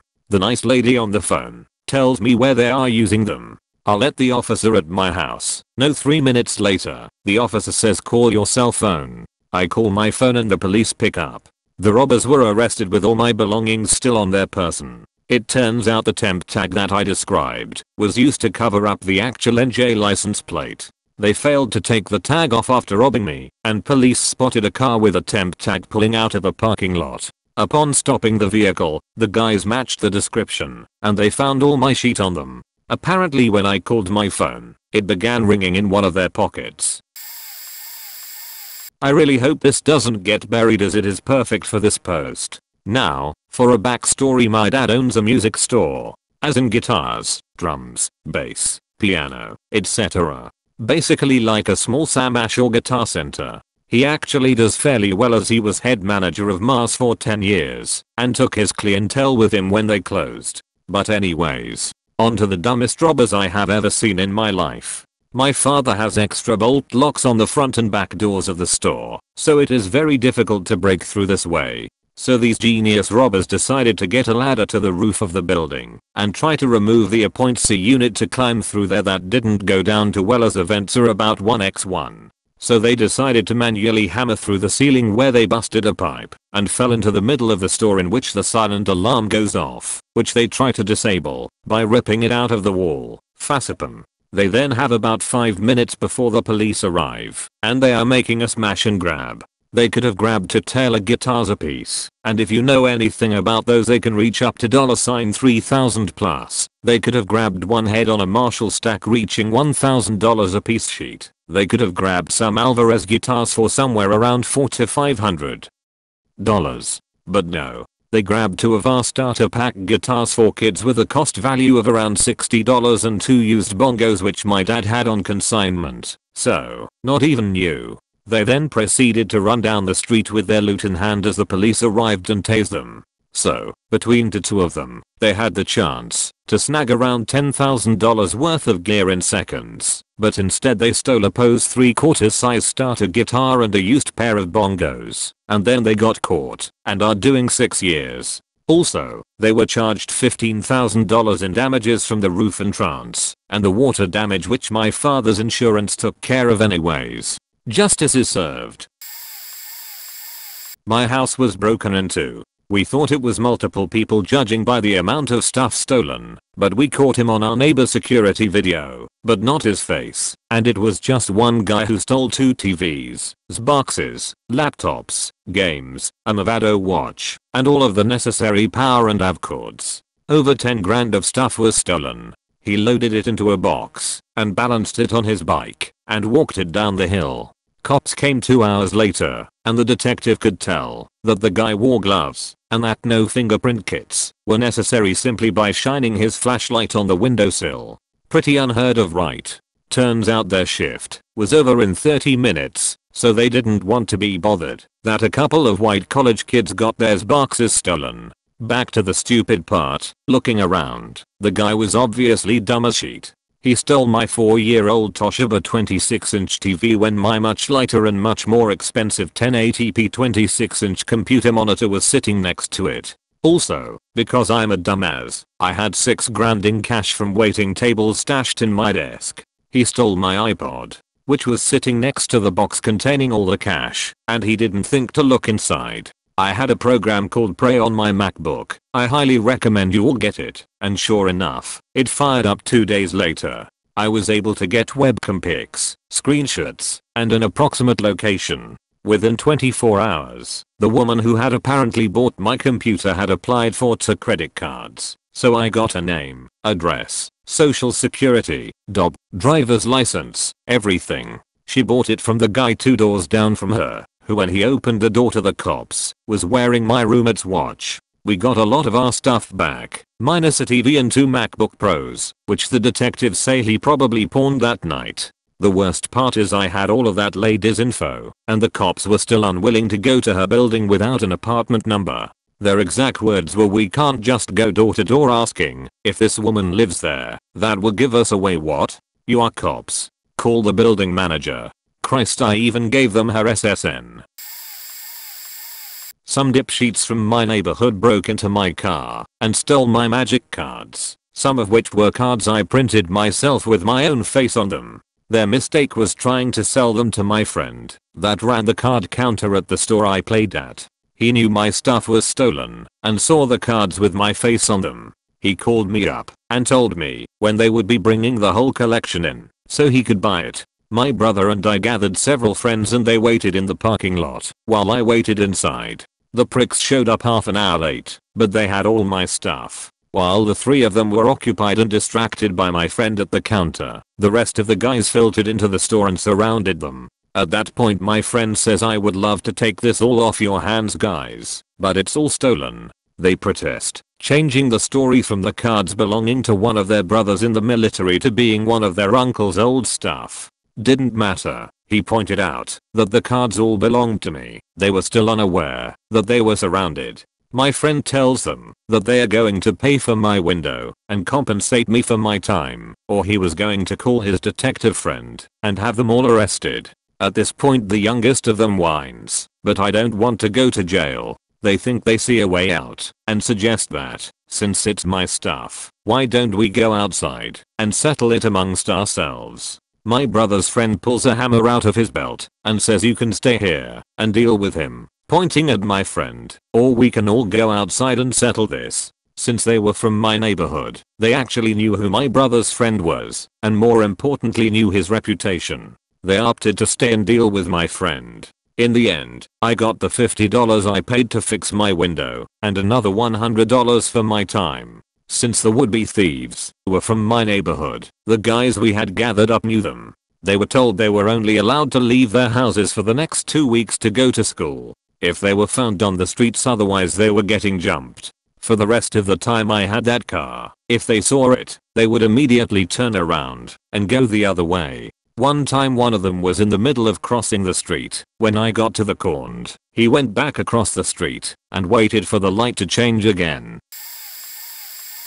About 10 years or so ago, my mother's card was stolen by the lady 5 doors down. She made a lot of charges, mostly very priced perfume, women's clothing, etc. She didn't bother to change the address and was just picking the packages up off of our porch before my sister and I got home from school. One day I came home early, sick. As I walked up to the house I saw her car and was wondering why she was here. Her and my mother hate each other. She comes trotting down the hill with a package. I said, "What the hell are you doing?" and snatched it from her while she was surprised to see me. It had my mother's name and our address on it. I yelled at her about stealing from us, and she grabbed the box and shoved me down, bolted to her car and drove towards her house. I got up, ran inside and called the cops. Cops showed up and went to her house. She wasn't there. They put out a call for her car to arrest her for questioning. About 5 hours later they found her hiding out at a friend's house. She got arrested for assaulting a minor and stealing. This is when we found out she had been using my mother's card to order stuff. She still lives there now that she is out of jail and won't look at my mother when she walks by. Mom smiles and waves at her. TLDR, lady down the road from us was using mom's card to get stinky water. Pushed me down a hill when I caught her and tried to hide in friend's house. Got caught and went to jail.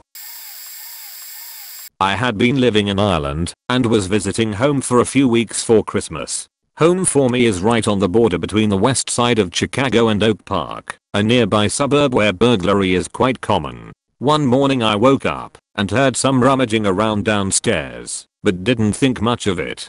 As I'm going down the stairs putting on my pants, there is a guy standing there holding a knife. I recognized right away that he picked the most serrated, least likely to injure anyone, knife in the house, but I decided not to fight back and ran back upstairs into my attack bedroom. The guy chases me and ties me up to my bed using straps from a Pilates reformer and belts. He then empties my suitcase, which is about 4 by 3 feet, and tries to fit a 40-inch TV inside. This isn't working, so he decides to put my laptop in its case and go. Only problem was he couldn't find the knife. He starts running around looking for it and accusing me of taking it and hiding it, even though I'm tied up to the bed. At this point I had a friend picking me up for work and the doorbell rings. The robber panics, runs upstairs, opens my dresser and finds $45. "Can I have this?" he asks. "Well, I guess so," I respond. "That's right, I can Mathafaka rhyme running this sheet," he shouts. He then ran out the door, forgetting the laptop with only $45. A week later he was arrested for another robbery where he stayed in the house for 45 minutes after the alarm started going off. My parents have an extra fridge in their garage where they store extra beer, wine coolers, leftovers, etc. We were a family of 6 growing up, so we would have leftovers a lot. These days, it's mostly empty with some of my dad's beer in it. A few years ago, I was home from college one summer and my dad confronted me about stealing his beer. I was over 21 at the time and could legally drink and did so often with my parents. He wasn't terribly upset, but asked that I buy my own instead of taking his. I had no idea what he was talking about. He insisted that the beer in the garage fridge had been disappearing quickly over the past week. One case was gone over 2 nights. So he bought another case, and it was empty after 1 night. I hadn't touched the beer. He drank Budweiser. Yuck. So we got to thinking, my parents live in a relatively quiet nice neighborhood. Some older couples, some younger families, a private club pool at one end and woods all around. They left the garage door open often for our 2 pet dogs to come and go as they pleased, but always closed it at night. Perhaps there was a thief. My dad must had believed me because he bought a security camera for the garage. Sure enough, a week later he caught the kid. He called me downstairs one day and asked if I recognized this guy. It was a guy, maybe 14 or 15, sneaking into the garage, past the 2 cars, past the freaking dogs, so much for security, and taking beer out of the fridge and putting it into a backpack. He knew exactly where to go and what to take. Then he left. I was more enraged than scared. I had no clue who he was. I assumed he was some brat kid who would get dropped off at the pool and would then get bored and wander the neighborhood. We couldn't contact parents since we didn't know who he was, and my dad wasn't really mad enough to call the police since he was only taking beer. So he set up a sign inside the fridge that read "Wave. You're on camera." He put a few con beers in the case so the kid would have to reach in and see the sign as opposed to quickly opening the door, seeing no beer and leaving.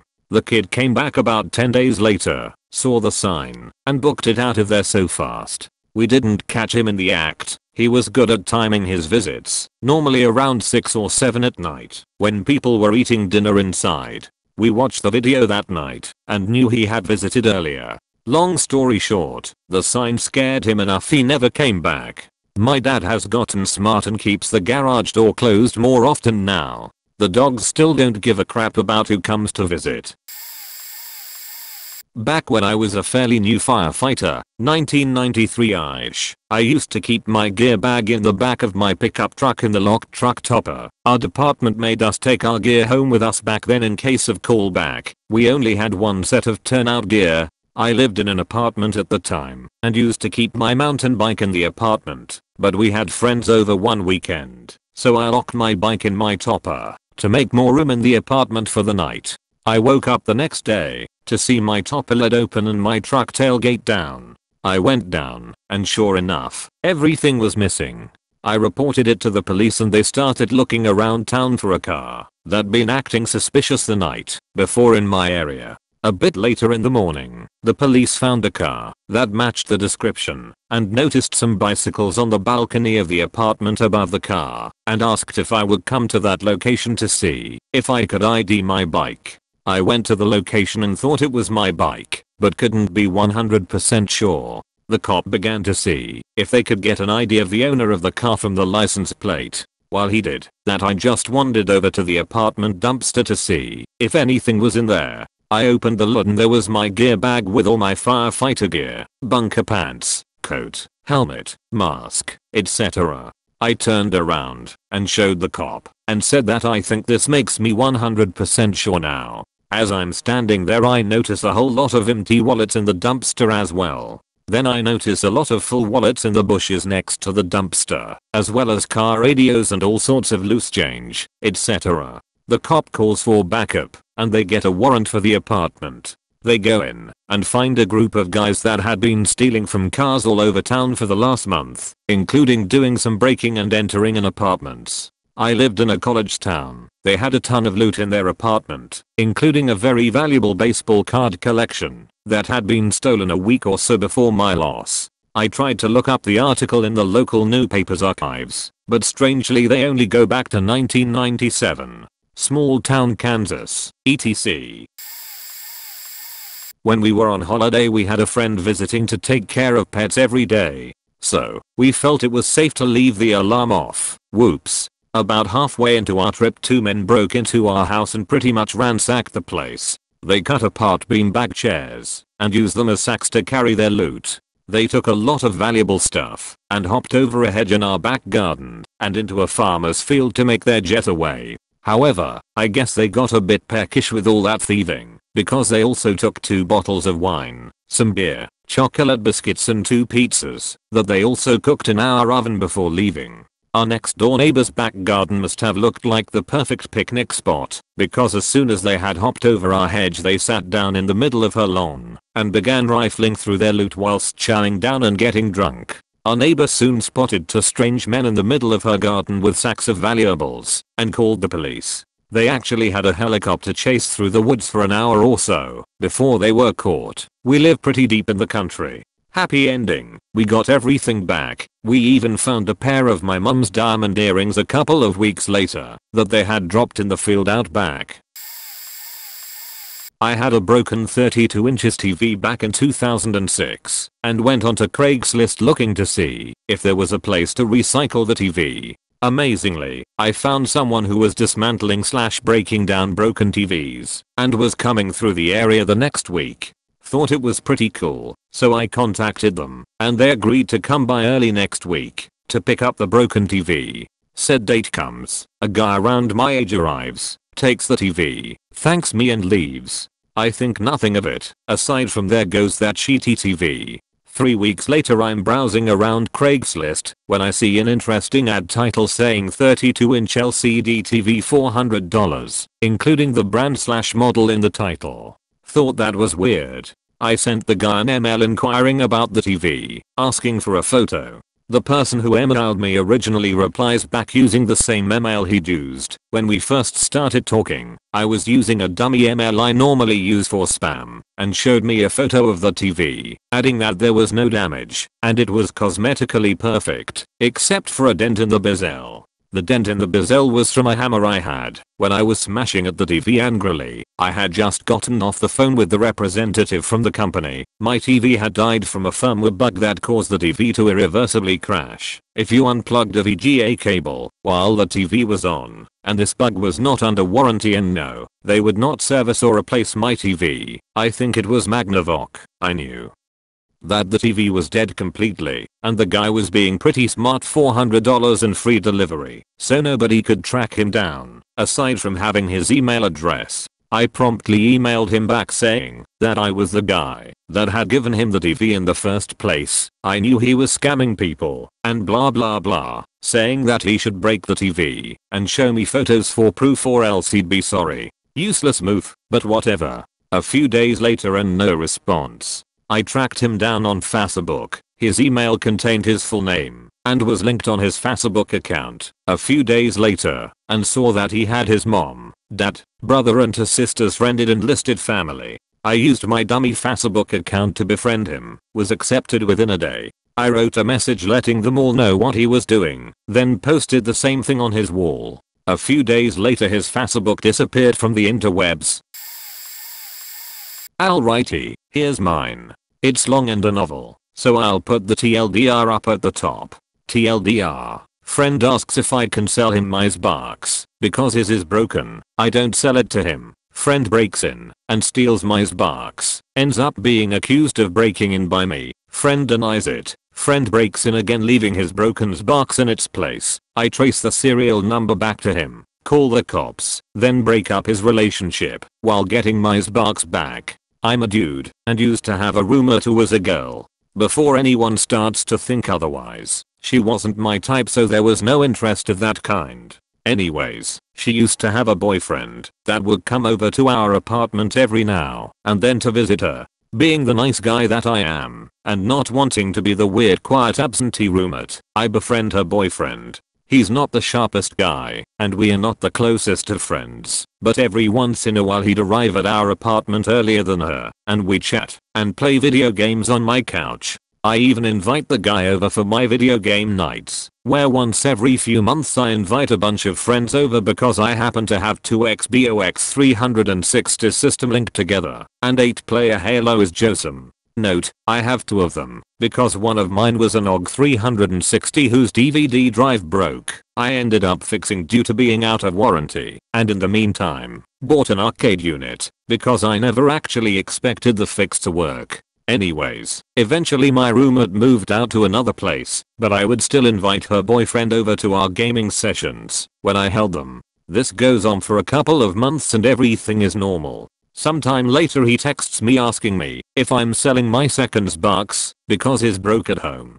I tell him no, because I'm one of those weird guys that keeps everything electronic if it's functional. He says okay in kind of a dejected voice and I go on living my life. A couple of weeks later, I'm casually cleaning up my apartment and realize that my second 360 is gone from its location. TV that it had be connected to is still there. Everything else in my apartment is still around. The only thing missing is my 360 only used for LAN parties. In a panic, I'm running around looking to see if anything else is stolen, and I realize that, living alone and in a 6th floor apartment, there are no signs of break-in and nothing else is stolen. Not even my good and new 360. It then dawns onto me that either he or my former roommate must have used the key, snuck in, and taken the damn thing. So, I give him, we'll call him Navin, the benefit of the doubt, and call his cell. I ask him whether I'll lend my 360 out to him and forgot. I figure, to get my sheet back, it'd be better to give him an out than dealing with the police and whatnot.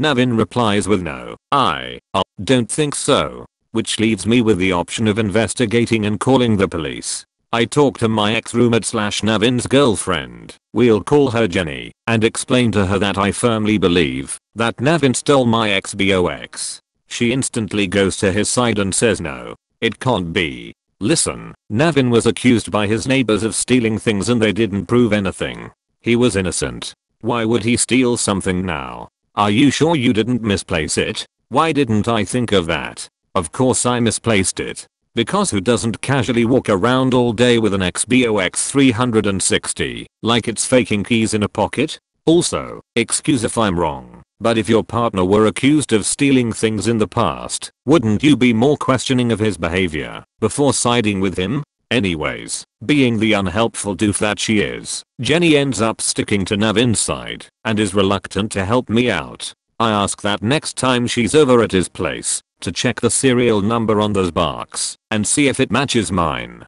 She gets offended and says no. I immediately call up the police to explain the entire situation, but I'm at an impasse because he used my keys, probably copying them from when he was dating Jenny. Not only do I have to replace my locks, I also don't have any proof of forced entry. There's no dusting for prints or CSI sheet because the Navin's been over before, and there's nothing that ties him to the theft. The cops' only real advice is, don't talk to either one of them. Basically, I have nothing for a few months. That is, until Rock Band 3 arrived. I love video games. I love Rock Band. So when Rock Band 3 arrived with its sweet new keyboard, I wanted to put it on a stand so I could stand and play the damn keys. Yes, I'm a nerd. Remembering that I owned an old music stand that could hold up the keyboard, I search my apartment, only to stumble upon a broken XBOX 360 stuffed under one of my cabinets. How do I know it's immediately broken? Because it's missing the freaking plastic cover. What it's not missing, however, is a serial number, which is still on the damn thing. I immediately call up Microsoft and ask whose account the console's attributed to. They say that they're unable to give out names because of privacy concerns. Watching a lot of All the President's Men, I ask the lady on the other line, what if I tell you who I think owns the XBOX, and you reply with a yes or no? I mention Navin's full name and she concedes. I finally have something. So, with that, I call the police and ask if I can accuse him of theft now that I have evidence that he broke into my place. The policeman says sure, but to be honest, it's long and messy, and we can't guarantee you'll get yours box back. Try telling him that you have proof, and you might be able to get it back without having to press charges. So I call Navin up, and the lies start coming. First off, I ask him where his broken XBOX is. He says he put it in the trash. I ask him when. He says he can't remember. I tell him I'll help him out, and that it's in front of me as we're speaking on the phone. He goes silent and says he has no idea how his broken XBOX got there. I ask him if he's either a faking idiot or the worst thief of all time, because he had half a brain. He wouldn't have left any proof of his break-in behind. He admits that he stole my XBOX and placed his busted one in my apartment, but the locks were changed before he could retrieve it. His thinking was that I would figure it as my own and fix it, because, naturally, I wouldn't notice that. This XBOX had no plastic casing. B. This XBOX was unplugged and under a cabinet. C. This XBOX had an HDMI port on the back. Navin offers to return my stolen 360, and I say no. I tell him that I'm pissed off at him because of the shit I had to go through, changing my locks, and worrying about getting my house invaded while I was out. How embarrassed I was in calling up Jenny and accusing someone I considered a friend of being a thief. Navin apologizes and says that Jenny had no idea that he stole it. I say that's nice because she wasn't willing to help me in any way. So with that, I tell him that he's not allowed to return the XBOX to me. He has to return my stolen XBOX, plus money for the lock change, over to Jenny, and have her give me all my shit. Basically, I wanted to have Navin admit to her that he was a thief, and that she was a shitty friend for not helping me out when I asked her to. If he didn't comply, I would talk to the authorities and have him possibly arrested. And so he does. Now, here's the best part. I eventually go over to Jenna's new apartment to pick up the stolen goods, and she's angry at me. She's angry at me because she had to hear her boyfriend tell her that she's a thief and blames me for screwing up their relationship. She also accuses me of being a bully to him while we were dating. This is bullshit. I never bullied the guy. Ever. I tell her she's in denial, that her boyfriend is a thief, and that she's literally blaming the victim. I take all my stuff, bring it back home, and haven't talked to either of those two people ever again. Cut off cleanly and coldly. She's tried to contact me over the past 2 years to apologize for her behavior the day I went to pick my stuff up, but I don't forgive, because I know, when the chips are down, she's not a good friend or person. On the plus side, 8-player Halo is pretty sweet. Local co-op is where it's at. When I was fresh out of high school, I was offered my first credit card. I figured, hey, this is probably a good way to build my credit for later in life, so I'll make small purchases and pay it off. So I applied. Next week or so I get my card in the mail and was pretty ecstatic about it. Then I noticed on the top of the paper that was sent to me that my credit line was $7,000. I thought, wow, pretty faking sweet. But it didn't cross my mind as to why it was that high to begin with, so charge away I did. Now keep in mind I was 18 years old with a $7,000 limit on my first credit card, and that was a really bad idea. I probably ran up about 2K my first month. Anyways, I get a call from Chase and Capital One to confirm that I wanted to cancel my account about a few days after I broke the $2,000 mark. Confused, I said no, I didn't authorize a cancellation, and when I said I don't even have an account with you, they sounded confused and said okay. During this time I applied for my first job as a tech assistant for a BMW dealership and was asked for my social security number. Sure enough, I thought, well, this is gonna be an easy process. Nope. I got red flagged because there were another person linked to my social security number. What the fuck? A Miguel Garza was linked to my social. Now, I'm a pretty white guy with a pretty white name and I knew something was up, so until I cleared the issue I couldn't work at the job. Later that day I called up the major credit companies, Experian, TransUnion, etc., and found out that this other me had opened 3 credit accounts, purchased a house and a car, and paid them on time every month. So I called all the companies to which I have been with for the last 6 years and cancelled all the cards and everything listed under my name that wasn't mine. Went down to the social security office with my birth documents and everything needed to secure my identity. Found out later that the reason the companies were calling me was because Miguel was getting charged for the $2,000 worth of shit I was buying, and tried cancelling my account linked to my /our social security number and saying I stole his identity. The banks ended up closing out each account as they couldn't determine which charges were mine or his. Started an investigation on the matter. Found out he was an illegal immigrant who got a hold of my social somehow, ended up getting deported, and I ended up keeping my credit rating of a 781, and was wiped clean of any previous unsecured debt charged by me, or by Senior Miguel. TLDR, had my identity stolen by an illegal immigrant, had the criminal call my bank to cancel my account on my social that he was using because he was getting charged by someone who apparently stole his identity. He got deported, and I kept my amazing credit score. I went to a party in college with a friend, got nice and drunk, bought no girls, and then left because the line to the single bathroom was 6 deep and I had to go. As I stood outside peeing in the bushes, a light bobbed towards me in the darkness. My roomie, being the experienced guy he was, shouted cop and booked. I stood there like an idiot, still peeing. "Do you know what you're doing?" shouted the cop. "Peeing on some bushes. You can't do that." I couldn't hold it. We conversed for another minute or so, but as soon as the few remaining drops of intelligence drained into the bushes, my drunk brain decided that now would be a good time to run, and I took off like a ninja track star. 2 steps later, I noticed that something was wrong, and a few steps after that, I identified the problem. My left foot was stepping on the grass, my right foot was stepping on the sidewalk. The sidewalk was around 3 inches higher than the grass. A quick flash of Blackbeard the pirate commanding the Queen Anne's Revenge in high seas shot through my mind, but I banished the distraction because the cop was hot on my tail. I rounded the corner of the house, ran into a knee-high pile of dirt, and fell face first into the hole on the other side. One was lost forever, and I half-hoofed it out of the hole and through the backyard.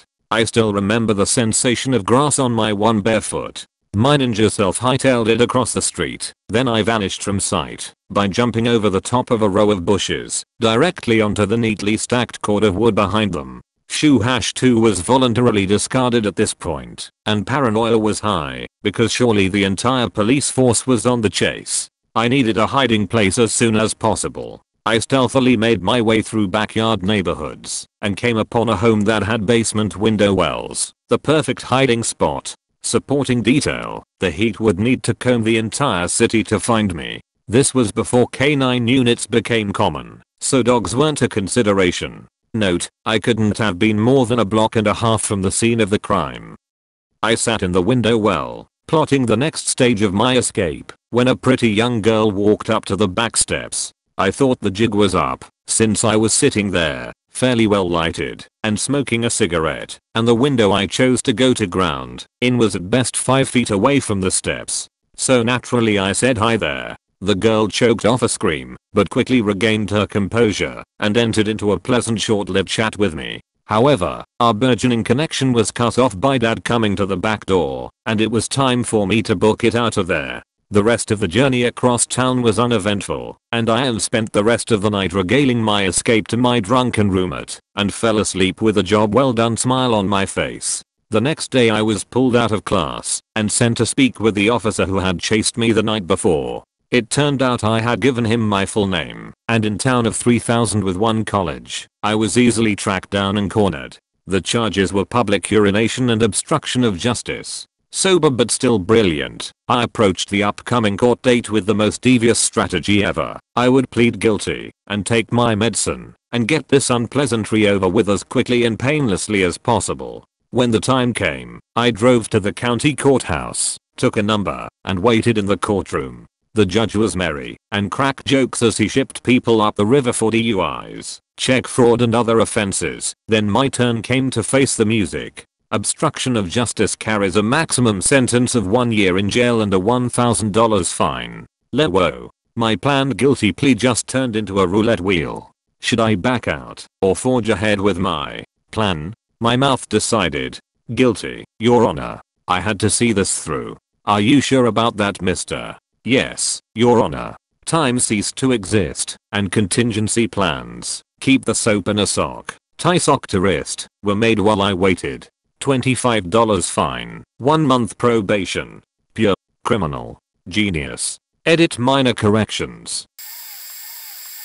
Since Reddit loves its badass old men, here's the best I have from my own grandfather, even if I'm a bit late to the game. So I used to mow the lawn for my grandfather when I was in high school. His place was about a 20-minute walk from my house, so I just sucked it up and walked there most of the time. One week I show up at his place, and I see that there is a bike sitting in his living room, leaning against a wall. Now, my pop was probably 83 at the time, and although he's still pretty damn fit for his age, he's not about to go biking anytime soon. Story is, the day before, some neighborhood hooligans thought that they should try and break into his shed out back, which is just full of crap. Honestly, what they didn't count on was my grandfather seeing them out of the kitchen window. So out comes this 6 feet 4 inches 83-year-old gentleman carrying a shovel, walking all nonchalantly out to his shed. One of the kids apparently saw him and alerted the others. They bolt, but one of them dashes off, leaving his bike next to the shed. A few hours later, after he's brought the bike inside, there's a knock at his door. Pop gets up from playing solitaire on his Pentium 3 and goes to the door to meet the kid who broke into his shed and left his bike, asking for it back. Pop tells him that there are only two ways that he's going to give the bike over. 1. Your parents come with you to talk to him and pick it up. Or 2. He calls the cops and they can give it back to the kid if they like, after he presses charges. My grandfather never saw the kid again. TLDR. Some kids broke into my grandfather's shed and I got a new bike for it.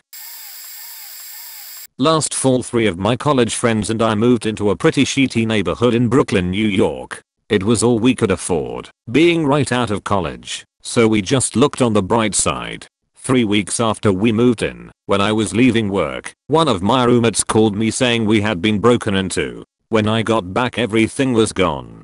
They had broken in through the fire escape, and since my room was connected to the fire escape, I was hit the hardest. All of my cameras, lenses, my computer, spare cell phones, iPad and even some of my clothes taken. I sound like a spoiled kid, but I started 2 successful companies before I turned 20, so shut up.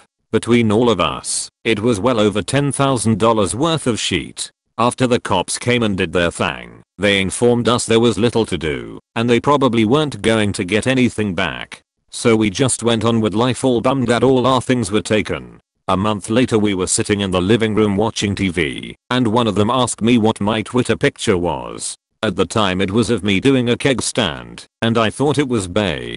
Just me being one bad motherfucker. They were like, no, that's a black kid. Took a look at it, and sure enough it was some random kid that I had never seen before. Apparently the kid was having some fun in photo booth on my Mac and thought this one was just right and Twitter worthy. He tried to update his profile picture, but failed to realize he never logged out of my Twitter. I sent the picture to my detective, and they knew who it was. Unfortunately, when they arrested him, he had ditched my computer and he only had one of my old cell phone on him. Because of that, they are only able to pin possession of stolen property, and not the entire robbery on him. He went to Rikers for 6 months, and I got nothing back. Not even the phone they recovered on his person. TLDR, I got burglarized, caught him because of Twitter.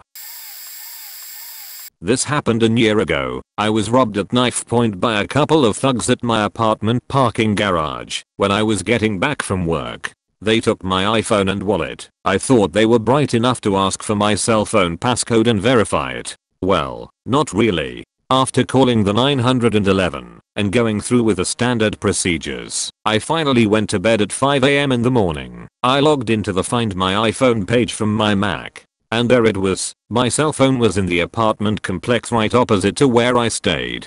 They hadn't even bothered to turn the phone off. I immediately called the cop who was assigned to my case with this information, but his reply was, "Is it possible to get the location of your phone within 5 to 10 feet of its presence?" This obviously wasn't possible, so he asked me to continue tracking it. I tracked it throughout the next day. I even knew where those guys went for lunch. Finally, at the end of that day, the cell phone came to a halt at a mall some 5 miles from my place. It was there for more than 3 to 4 hours and I called the cop again to check it out. He gave the usual reply of "I will get to it soon," but I was not able to rest peacefully, knowing the exact location of the cell phone.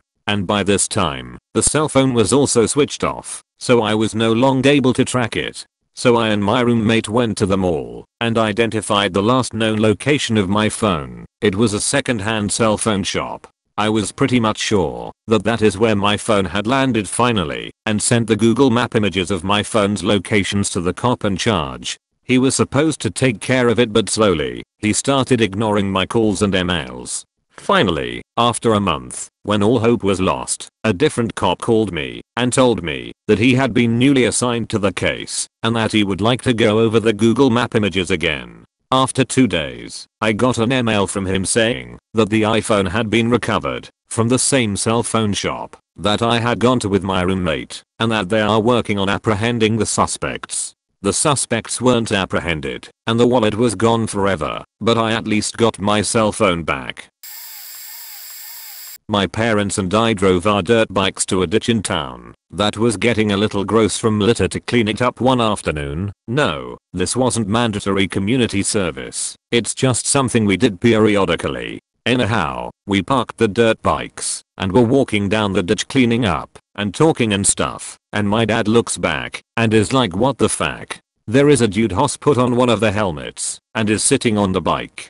So we start walking back towards the guy, and as we are going, we can hear the guy trying to start it. My dad was being really cool about this, and so we just walked casually the entire distance. A couple of times the guy managed to start it, but stalled as soon as he tried to drive anywhere. It was a 2-stroke, and had a pretty touchy clutch. Anyhow, we get to him, and the entire time we'd been walking towards him, he still hadn't noticed us, until we were right there. My dad just asked, "Hey buddy, having problems?" The guy was like, "Oh, yeah, my dirt bike is having problems," and my dad was like, "Well, you keep popping the clutch, try again." So the guy tries a few more times and fails, and my dad started asking him all kinds of questions. What kind of bike it is, if has out of gas, what kind of oil it takes. The guy just kept getting more and more sheepish as my dad asked these questions. Eventually my dad was like, "We both know that these are our dirt bikes, keep in mind there were 2 others parked there with nobody on them," and the guy was just totally embarrassed and said with resignation, "Yeah,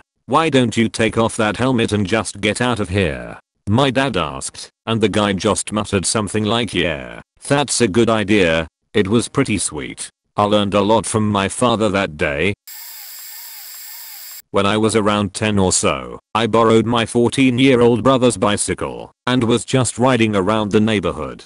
One of the older neighbor kids, roughly the same age as my brother, thought he was a badass. He'd pick fights, lie, steal, you know, the generic petty suburbanite one ape sheet. Well, he decided he wanted the bike, stopped me, and took it. He tried the "I'll you tell anyone, I'll beat you up" line and everything. I wasn't there for the rest, but it's a story my brother likes to tell quite a bit. When my brother found out, he was none too pleased. He went to this kid's house and saw the bike leaning against a wall inside their garage. Rather than just take it back and be done, he decided this kid needed to be taught a lesson. He rang the doorbell, and sure enough, the kid who took it answered the door. There's some back and forth about whose bike it is, and he finally yanks the kid out of his house and proceeds to beat the ever-living shit out of him. By this point, the kid's mom calls the police, and the dad runs out to break up the fight. My brother turns on the dad, gets a few good hits in, and the dad backs off.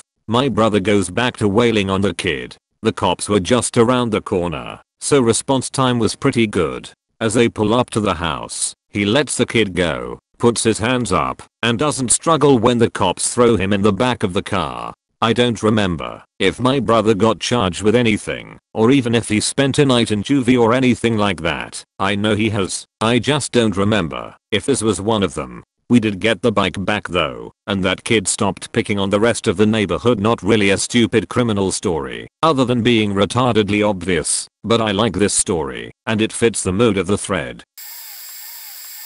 My brother and I were driving down the interstate at about 2 AM and there is a car on the side of the road. We don't think much of it, because a car on the side of the interstate is not that unusual of a sight.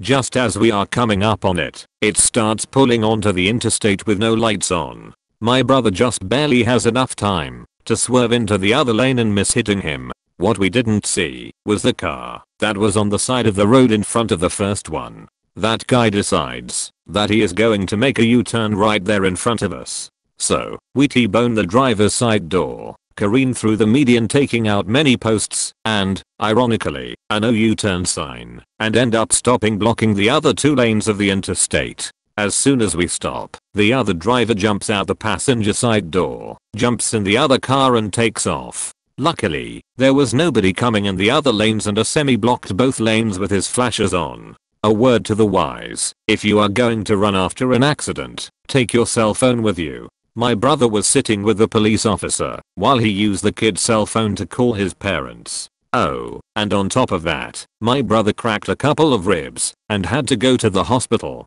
So, the kid probably got out of a possible owie, but got slapped with leaving the scene of a personal injury accident, which is worse. TLDR, an idiot left his cell phone behind after fleeing a personal injury accident and the cops called his parents with it. I was working late at a hotel/conference center and left at around midnight. My car was the only one parked in the particular lot I was in, but I noticed there was a car idling out past mine with their lights on, as if they'd simply stopped while they leaving. So, naturally, my attention shifts to that car, wondering what the hell they were doing. Well, as I approach my own car, I see movement inside as some dude who had been lying across the seat pops up and runs for it. I assumed he was running back to his buddy in the car, so I don't bother to give chase or anything. I yelled at him, "What the fuck are you doing?" He runs straight at the car, from which emerges one of the crazier hotel security guards. He levels a gun at the guy, who was running from my car, and yells, "Stop or I'll shoot." The presumed crackhead never misses a beat and runs straight past the security guard, who, thankfully, doesn't pull the trigger. I end up yelling at him over it, as in, "What the fuck are you thinking? You don't shoot people for breaking windows." He didn't get anything. The security guard had rolled up on him as he was trying to steal my crappy ass car stereo. My employer, the hotel, paid for my window to be replaced only after I threatened never to work late again, and I got some cool burglary tools the crackhead left behind. Actually, just a screwdriver and a flashlight. We moved about 2 years ago, and, due to the real estate market not being in a good enough shape to sell it, still own our house on the other side of town, which sits reasonably far back off the road on a very private plot of land. You can see the long driveway from other points in the area though, so I guess eventually people caught on that there were no cars there, as well as a for sale sign. For a long time, we put ADT signs outside, but no actual system indoors, to deter potential thieves. But one time we drove by the house, just to check up on the place, and the back door, cheap, had been kicked in. Unfortunately for the burglar, his kick caused the wood to flap out to the left and block his hand from being able to reach the deadbolt, so he wasn't able to get in. I did, however, have my own rudimentary security system in place. I had a deer camera from Cabela's which snaps a digital photo whenever something in the frame has changed, like a deer or a person passing through. We called the state police and I handed the officer the SD card which showed a reasonable description of the criminal. He also offered to drive up and check the house out over the next few days, in which he found the criminal who had driven up to the house in his vehicle and arrested him on the spot. It's a shame really. I hoped for a car chase. TLDR, criminal busted indoor, couldn't even get in the house. Deer camera got him. Told cops. Cops checked out house for the next week and caught him trying again. My mom called me one day while I was at school to tell me my mechanic called her about something with my car. It was in the shop and had been there for a few days, and I was getting tired of waiting for it. This was back before I started handling my car issues myself. It was going to take another day or two because a window needed to be replaced. Wait, what? My car was having engine Y-type problems, nothing to do with my awesome Raleigh windows. I was confused. I asked her to explain what happened to my window, and this is what she told me between chuckles. Someone broke into my old mechanic's garage to apparently get at some goods. In a garage, there are lots of pricey tools, and, in this one, lots of nice cars. And one not so nice car. The office area of this garage was difficult to get into and was unharmed. There were no tools missing. None of the nice cars had been broken into. Only the little old Hyundai had been molested, and the only thing missing from that car was the glass that fell out instead of in. My car only had a tape player and random odds and ends people leave in their cars. I didn't even have a cell phone charger in there. Basically, this person went through all of the trouble of breaking into a mechanic's garage and got away with all of nothing. My mechanic felt bad about it, so he gave us a discount on my repairs as well as doing up the window for free, as he should have. TLDR, apparently this thief was about as car savvy as a newborn. I once had a CD player in my car, the kind with a detachable faceplate for you to take with you, so that no one would ever be bothered to steal it. I, of course, was too lazy to detach and reattach the faceplate every time I entered or exited my car, so I left it together as one piece. Then I went back to my dad's house for one weekend, and someone broke into my car. Well, broke is a loose word, since back home is usually safe, and I'll leave my car unlocked, saved me the cost of a broken window, and ripped out the CD player. The funniest part to me was that they actually detached the faceplate and left it sitting in the passenger seat. It is also important to note that they also had to detach the CD changer remote from the player, from back when trunk CD changers were wired in. Are they still wired now, or all remote units? So they must have known that I had a CD changer, but they did nothing to take it. The reason I had a CD changer in the first place was that the dash player's laser was broken and wouldn't play discs. They ignored the trunk changer and left the faceplate in the car. They effectively stole half of an FM radio. No real monetary value to either of us, except the inconvenience on my part, but I really wish I could have seen the look on the pawnbroker's face when they walked in with it.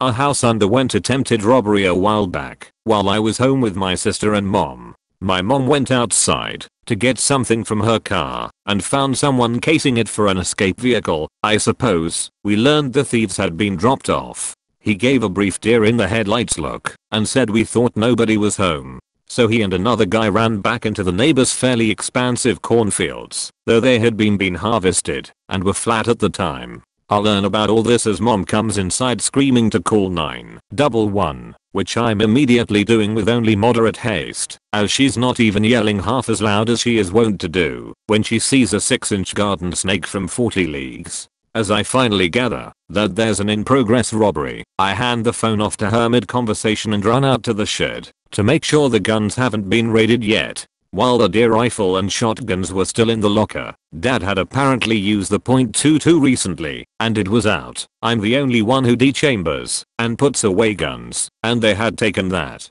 So I mentioned that to my mom. Then shortly thereafter found the gun lying in the yard next to a plastic bag with some bones stolen from the tenant's place. We rent out a mother-in-law apartment over the garage.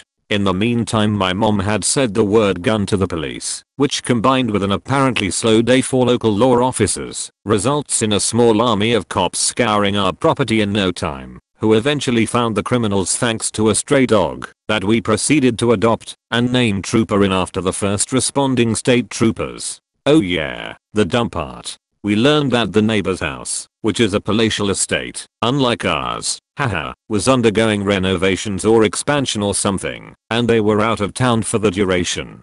Clearly someone in the know had tipped off some thieves that a very wealthy person's home was unoccupied and unlocked between some specific hours, and to just rob the place at their leisure. TLDR, the perfect crime, wrong address, suddenly 40 cops. Also, take the guns when you're making your exit, lest you commit armed robbery.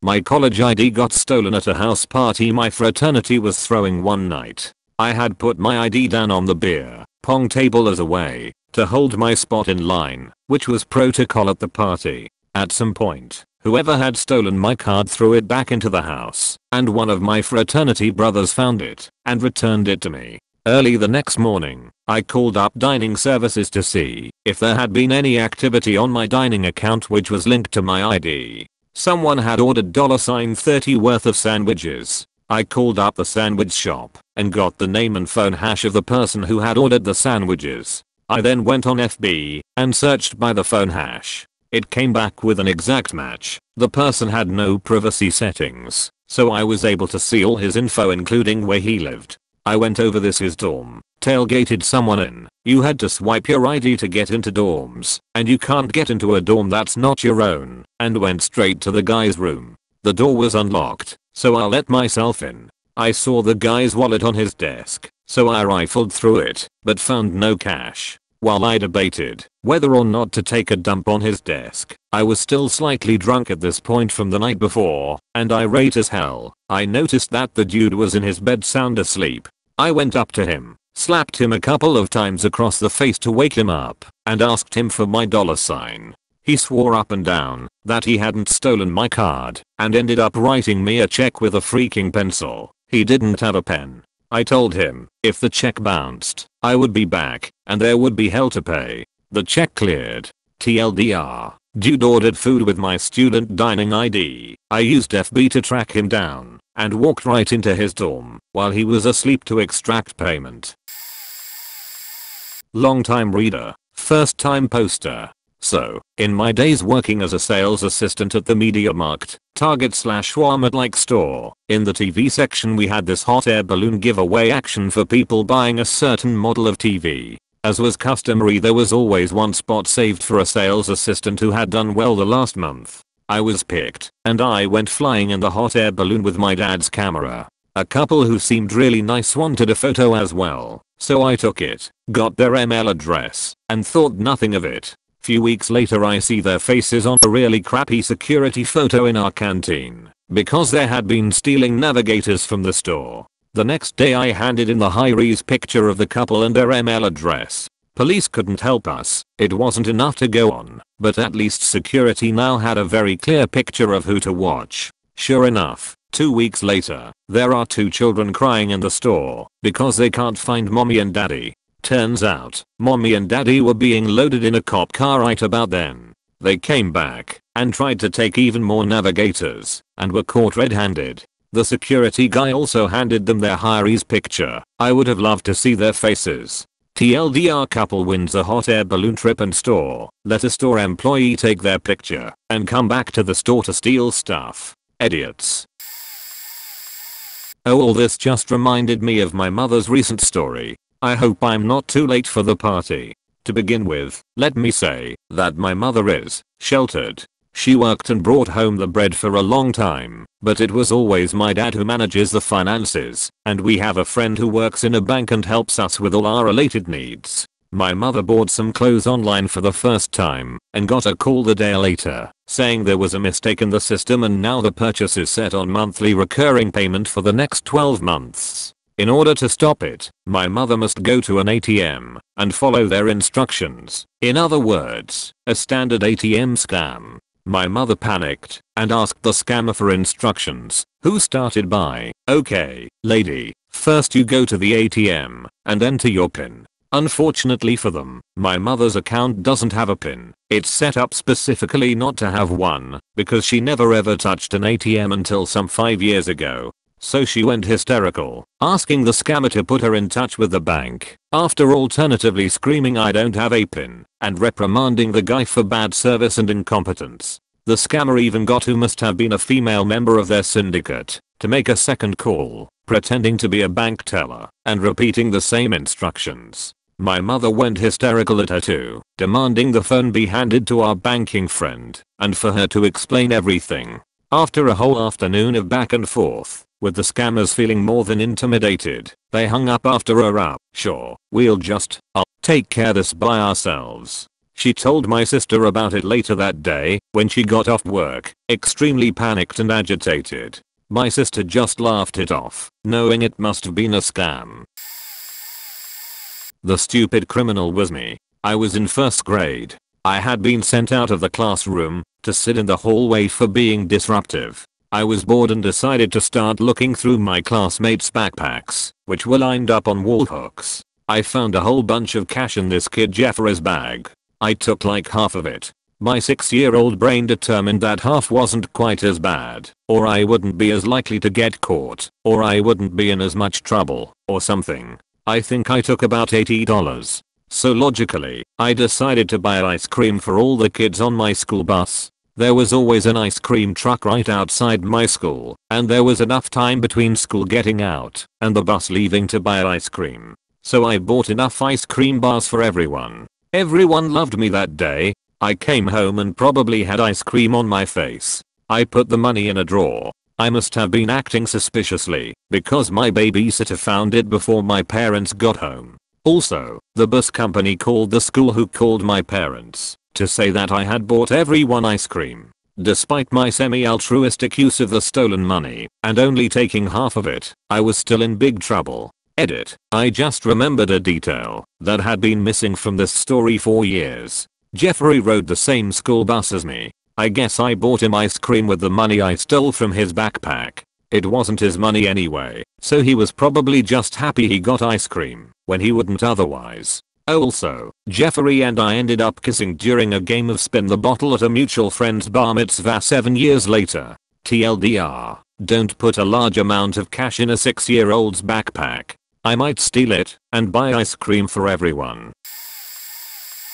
One summer long ago, when I was around 16, I was cruising around with my friend Will in his Mazda MX-6 and a nice day in the burbs. We had pulled into Safeway to get some gas. Pulling into the shopping center, we noticed that on the side of the Safeway, that there was 5 young men and a couple females. Nothing out of the ordinary, because school was out for the summer. So I'm chillin' out in the passenger side, while Will is pumping gas, probably and most likely stoned off several blunts of marijuana, when I hear Will yell out, "Holy shit, a purse snatcher," and I also hear a distant scream in the distance. I instantly jump out of the car and look across the far side of the parking lot, and I see a older lady laying on the ground next to her cart and 3 to 4 people chasing an African American teen around the parking lot. Almost instantly I say fuck that, and I'm running across the parking lot at Flash Gordon speed and throwing the contents of my pockets into bushes along the way so I wouldn't be slowed down. Not long do I catch up to the back of the pack of 4 middle-aged men chasing the teen with the purse around the parking lot, weaving in and out and around and over cars in circle. Of course my heart is pumping. I'm running faster than I've ever needed to. I quickly pass the Safeway employee and the other 2 plainclothes men, and I'm right on the tail of the thief with purse in hand. It was one wrong move and his part, and he slowed down when I had enough momentum to leap and tackle him, which I did slow in all what seemed slow motion. We both went down, and in the tackle I was able to snatch the purse from him and throw it to safety. Instantly we pop up and up comes this gold Cadillac with all the individual that he was with inside. It was a little late for a getaway and for the crime. So he's all yelling at me, "Get the fuck off me, you ain't a cop, fuck you, let me go," as I'm grabbing his arm, not letting him reach for the car. He breaks free and instantly goes into fight mode. I rip my sheet off in now what seems a very primal intimidation technique, and we are about to drop fists when finally the 4 other people chasing him catch up, and before I could sock this fool out, one of the other chasers jumps between us in his plain clothes and pulls out his badge and handcuffs the purse thief. The getaway car instantly screeched out, and I don't doubt that they got caught shortly after. The lady who got the purse ripped off of her had fell and broke her arm. So I remember, when it went to trial, they had enough evidence to not need me, but that he was charged with a serious crime because he injured the women. It was also in the local paper, but mentioned nothing about me, even when I was the one who walked the purse back to the lady, waited with her for the ambulance, and outran a cop. It only mentioned the off-duty cop. TLDR, I outran a cop to stop a purse snatcher. My girlfriend had a roommate and close friend for years. They were abnormally close, as my girlfriend never questioned if her roommate were to sleep in her bed while she was away, or if she found her on the computer, which was also in my GF's room. Things were pretty much an open door policy between the 2 of them. Well, my girlfriend and myself go on vacation for a week, and when we come back her room is 100% spotless, cleaned from top to bottom. We thought, what a great gesture, and thanked her roommate for her hard work. A week later, we get a call from the bank about a $15,000 check being cashed in her name. We find her checkbook. Every single check had been removed from the book. We didn't want to believe it was her roommate, although it was obvious, so we assumed a guest had been in her room. While we were gone 2 weeks later, we get another phone call, this time from her credit card company. $1,000 in purchases have been made. We get more suspicious of said roommate. 2 weeks later, my own credit card is frauded for $2,000. I thought it was after I left my wallet in my GF's room one afternoon. A week later, my credit card gets frauded again for $1,000. Then my GF's again for another $1,000, as well as a subscription to Netflix. I call Netflix and request for the email address used for the activation. Well. Her dummy friend and roommate of 4 years had used her email address that just so happened to have her full name within it. 2 weeks later, I moved my girlfriend out of that house and we've been living together ever since. We have no idea how her friend had the resources to pull off so many successful scams off of us, but we suspect that she was involved with some pretty savvy criminals who probably had connections to copy our credit cards to make their own. We never called the police on her. We just moved on with our lives. We got every penny paid back to us by the banks, but still, we felt incredibly violated. Our criminal wasn't dumb, per se, but was pretty damn brazen on the borderline of careless. My folks used to rent a place and the landlords lived in a town about 150 miles away, so my folks would mail rent a week before it was due by placing the envelope in our mailbox and lifting the flag. In retrospect, that may not have been the brightest idea, but the hood was pretty safe. One night my pops calls in from Italy while on a business trip asking me to log into his bank account as he suspects something isn't right. When I log in, I notice that $7,500 is missing instead of the typical $2,100. Then I got to see the check image. Apparently these morons bleached the check and rewrite it using a girly handwriting to sign my dad's name. The check was cashed in a Wachovia branch in Florida. We live in California. Check was put in the box a day before this discovery, so Citi, my folks' bank, Wachovia and the cops all agreed it was an inside job. On the bright side, Citi refunded the money within a few hours, opened new accounts for my folks, and had all automatic payments rerouted. Happy ending, I guess. I was on the receiving end of a barrage of death threats from a guy who used to be in a European mafia, class Brunsmar etc., as well as having links to the IRA and Turkish nationalist groups, and was big in the South American drug scene as well, due to his Latino wife, and he had murdered people in the past as well as attempted murder in his locality within the UK. Once a good family friend, reformed his ways, although I did go along on some smuggling trips with him, but he turned nasty, accused me of theft, and him and his yappy alcoholic mate began to threaten my family and I was at university at the time. Anyway, I get a phone call from the alcoholic friend, and by this point the police are in my uni dorm listening to the phone call on loudspeaker. It was pissing down with rain outside, and the call went, from memory, a bit like this: "I'm gonna come up there, I know where you fucking live, and break your legs, you hear me? You're a sneaky little sheet fuck." Repeated swearing until I hung up. The police knew exactly where he was, as he was walking up the hill to where I lived, and they got in the car and drove down the hill to find a man who had slipped off the curb with an open can of Stella in the gutter and a backpack containing a knife, among other personal effects. The dopey twat had slipped off the curb in the rain whilst drunk and broke his ankle. Heard nothing more after that.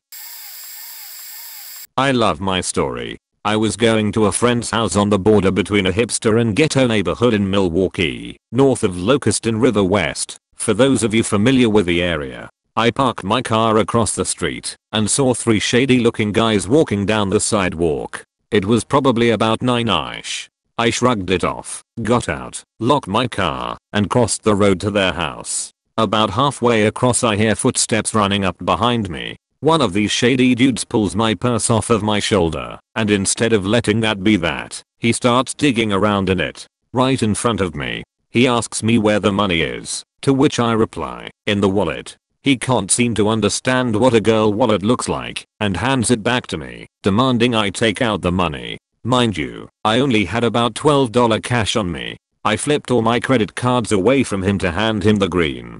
He then demands my phone, and as I hand it to him, he grabs for my keys. I scream at him not to take them. He abides. He then runs off. So, instead of just grabbing my purse and booking it, causing me to lose everything, I only lose $12 and my phone. I go into my friend's house, freaked out. I mean, I still did just get mugged. I later found out that the guy had a gun on him. Luckily my cockiness didn't result in a pistol whipping. I go online, shut off my phone, and debate on reporting what happened. I was like a phone and $12. Totally replaceable. So I didn't. But, about 45 minutes later, my friend gets a phone call. It's the cops, trying to find me by going through my contacts. Turns out the kids went and mugged two girls up by UWM and got caught. Long story short, ended up kicking it with two Superbad style detectives all night and had to drive back down to Milwaukee for 3 court dates, all resulted in not actually having to go to court over $12. Smart faking mugger. Making me pay the system more than I paid him. I worked loss prevention, store security, at a retail store in college. It was pretty mundane work most of the time, but every now and then I'd catch a shoplifter or an employee stealing stuff. One of the stupider criminals I busted was a middle-aged Hispanic gentleman who was stealing perfume bottles and cheap, crappy costume jewelry. I stopped him and brought him back to the office, adrenaline running from making a rare shoplifter bust. We get there, and he pretends not to speak English, assuming the 20-year-old gringo who just busted him won't know what to do. So I started talking in Spanish, probably the one and only time that my 4 years of studying it in school has been useful. I thought he looked familiar, so I pulled up an old tape I had saved from a previous theft where I didn't have enough evidence to make the stop, and sure enough it was the same guy, wearing the exact same clothes. When the cop came, he went with me into the tape room to see what I had. I told him about the second tape and how I didn't think we had enough for an arrest. So he asks me, can he hear us out there? And I told him that yes, if we talk loud enough. So he says, loudly, wait, so you've got him on tape a second time? Oh, yeah, we'll book him for both. He goes back out to talk to the guy, who now speaks perfect English, and asks him if he's ever been here before and stolen anything.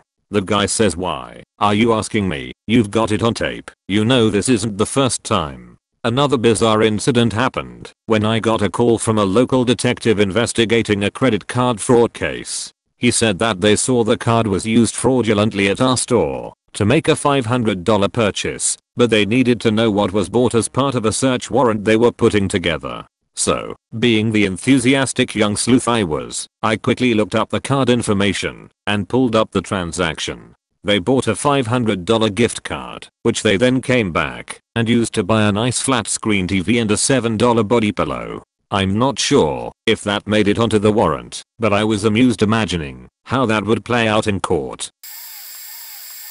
When I was about 13 years old, I was at a youth center where kids used to hang out on Fridays to play pool, watch movies, break dance, play games, all sorts of things. While we were dancing, I believe I left my cell phone out on a table and somebody stole it. I remember I was super sad and also really scared because I had just gotten the phone, and having one back then was a big deal.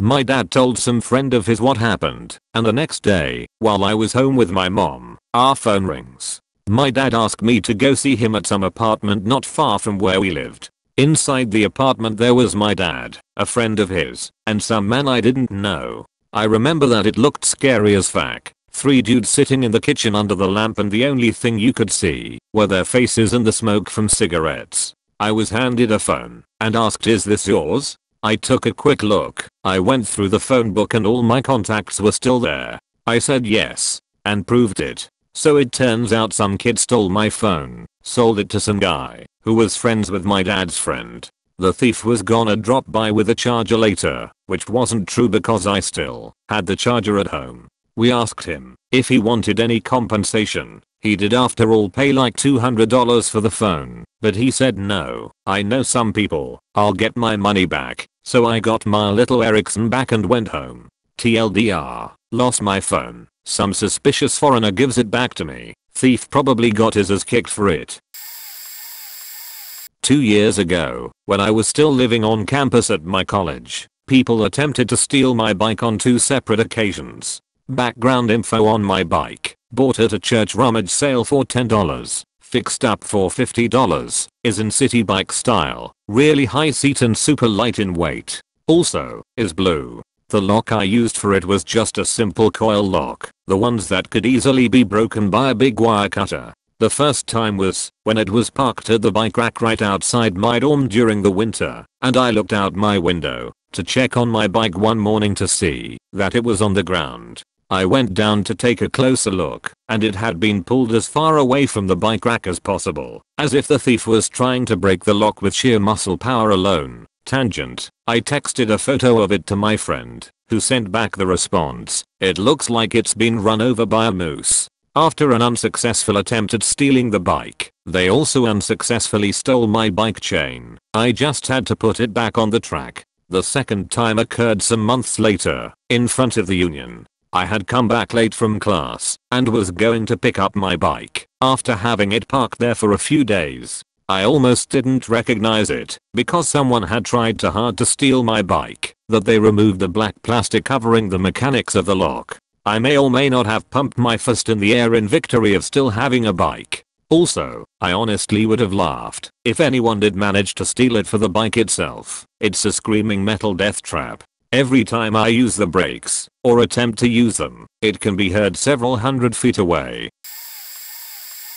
A couple years ago me and a friend had our laptops stolen. I went to college in Chicago and continue to live there because it rocks, and thus got the chance to see a lot of bands that didn't stop in smaller towns, such as Porcupine Tree. PT had a concert on a Friday towards the end of the semester when things were winding down, so 3 of my friends came up to see them and stay the weekend. We have a great time at the concert and spend the next day dicing around Chicago and get home from a comedy show at Improv Olympics around 2 AM and head to bed pretty shortly after. We were still in the dorms at this point and the rooms were pretty small, so to make use of our space we had a couple of our desks out in the living room. Mine was out there with my laptop, and one of my buddies leaves his charging on the desk too. I had a couple other roommates who were super nice guys, but weren't so responsible. They bring some weird dude home from a party after we're all asleep and this guy, drunk and high out of his goddamn mind, leaves my 2 roommates to have probably really deep conversations about how life is so chill and we just got a chill or some shit. My buddy and I wake up the next morning and find our laptops missing.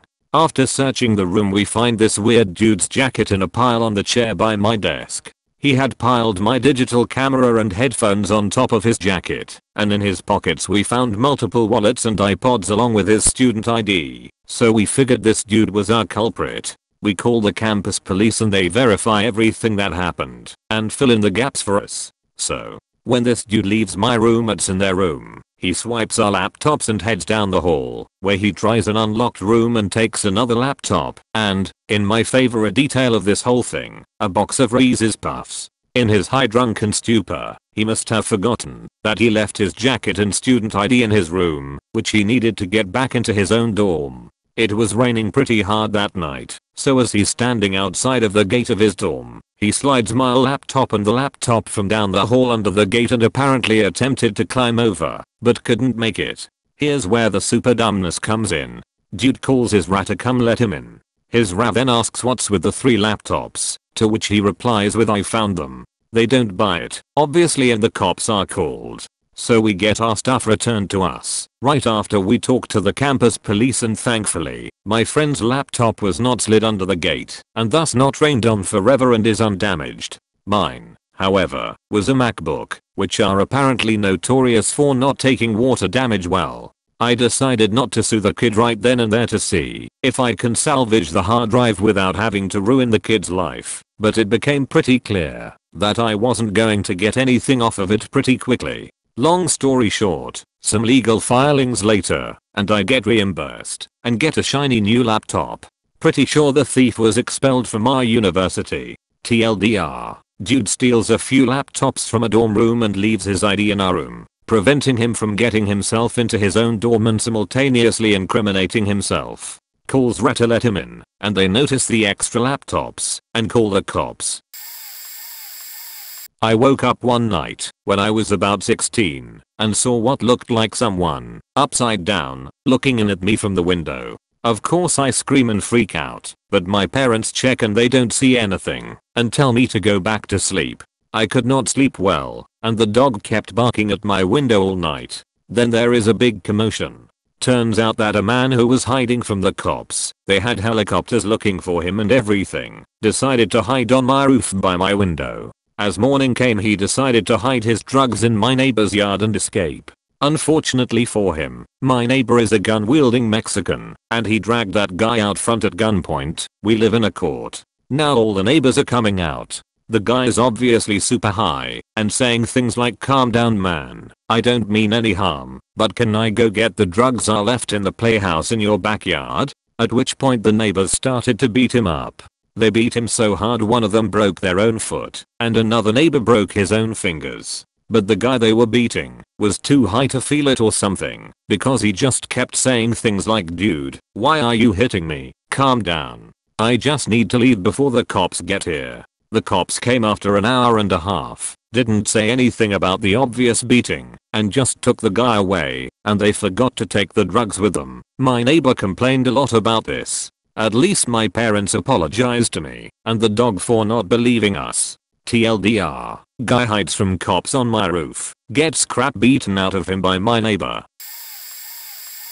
Wasn't me, but my roommate. We moved in together this past February, and a coworker of hers offered to help her pack up. My roommate keeps an emergency credit card in the bottom of one of her drawers, and never uses it, so she knows to expect a zero balance on it. So my roommate finishes the move with the help of coworker, and surprise surprise, 2 weeks later she gets a call from the emergency cards company saying they saw unusual activity on her account. Of course my friend says none of the charges are hers, but requests a list of all the suspicious transactions. So my roommate begins sleuthing and finds the person charged everything from groceries to GameStop games to the card. All of the places were within walking distance of each other and occurred on the same day. Most of the places erased their video footage within a few days, so it was too late, but GameStop still had those, and the clerk happily gave a description of the person or persons who completed the transaction. The descriptions matched her coworker and her coworker's bum of a son. The date of the transactions matches the date her coworker called in sick and didn't come in. Her coworker doesn't have a car, so basically, it was the coworker who did this. The shitty thing is, the coworker was in a really bad spot in life, and so my roommate had been doing things to help her. My roommate had bought her groceries several times, and obviously, one time against her will, had given her clothes and other items. An iPod was the most notable item, and had generally been there during a tough time. The biggest cause of the bad time was the coworker's idiot ingrate of a son. He was unemployed, had wrecked 2 of her cars in a year, had a DUI, and had dropped out of high school 5 years before. Best, aka worst, part. My roommate reported it to the cops after checking with GameStop to ensure they wouldn't delete the video. But the cops took so long to investigate that GameStop ended up deleting the video 4 days before the cops called them. Without video evidence, nothing was ever done. When I was in junior high, I played basketball. The junior high and senior high girls teams would both play on the same night, so we always shared a locker room. One time after the junior high game had finished, I changed in the locker room and noticed my phone, a pink razor, was missing. My coach knew I was responsible and hadn't just misplaced it, so he and I started looking through everyone's bags along with the principal before anyone could leave the locker room. Turns out one of the senior high players had stolen my phone. I had even personally searched her bag, but I guess she had hidden it in her bra or something. Gross. We found out because my mom went online and accessed my cell phone bill where she saw the girl had made a call to one of her old boyfriends. She gave the number to police and they called the guy and found out who had stolen my phone. That was just really stupid of her, stealing the phone of a teammate and then using it without thinking she'd get caught. And it was because she was out of minutes on her phone. Edit, TLDR, a girl on the senior high basketball team stole my phone from my gym bag in the locker room when I was in junior high. She then called an old boyfriend and my mom turned in the info from the bill to the police, who found out she had stolen it. All because she was out of minutes, not to sell or anything.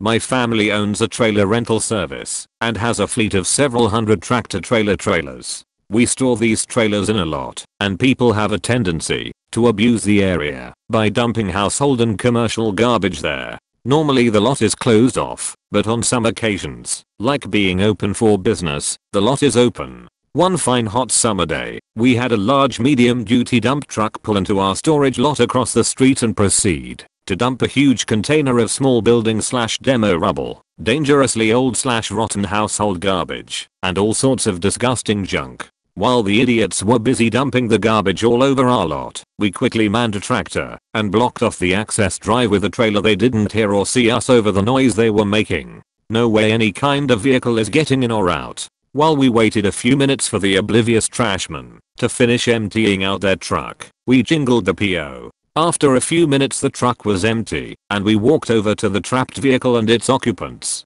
When they noticed us, their faces instantly went from a meh work look to a row fack, we a trapped look. Owner, So who told you that you could just dump trash in the middle of my parking lot? Them, so and so, our boss, told us to. Owner, and you thought that taking a truckload of garbage and dumping it on private property with no waste material handling, building, or any kind of personnel would be acceptable? Them, well, our boss said it would be okay. Owner, so your boss says it's okay to dump trash wherever you like? Them, well, we are just following orders. Owner, I'd love to have a chat with your boss.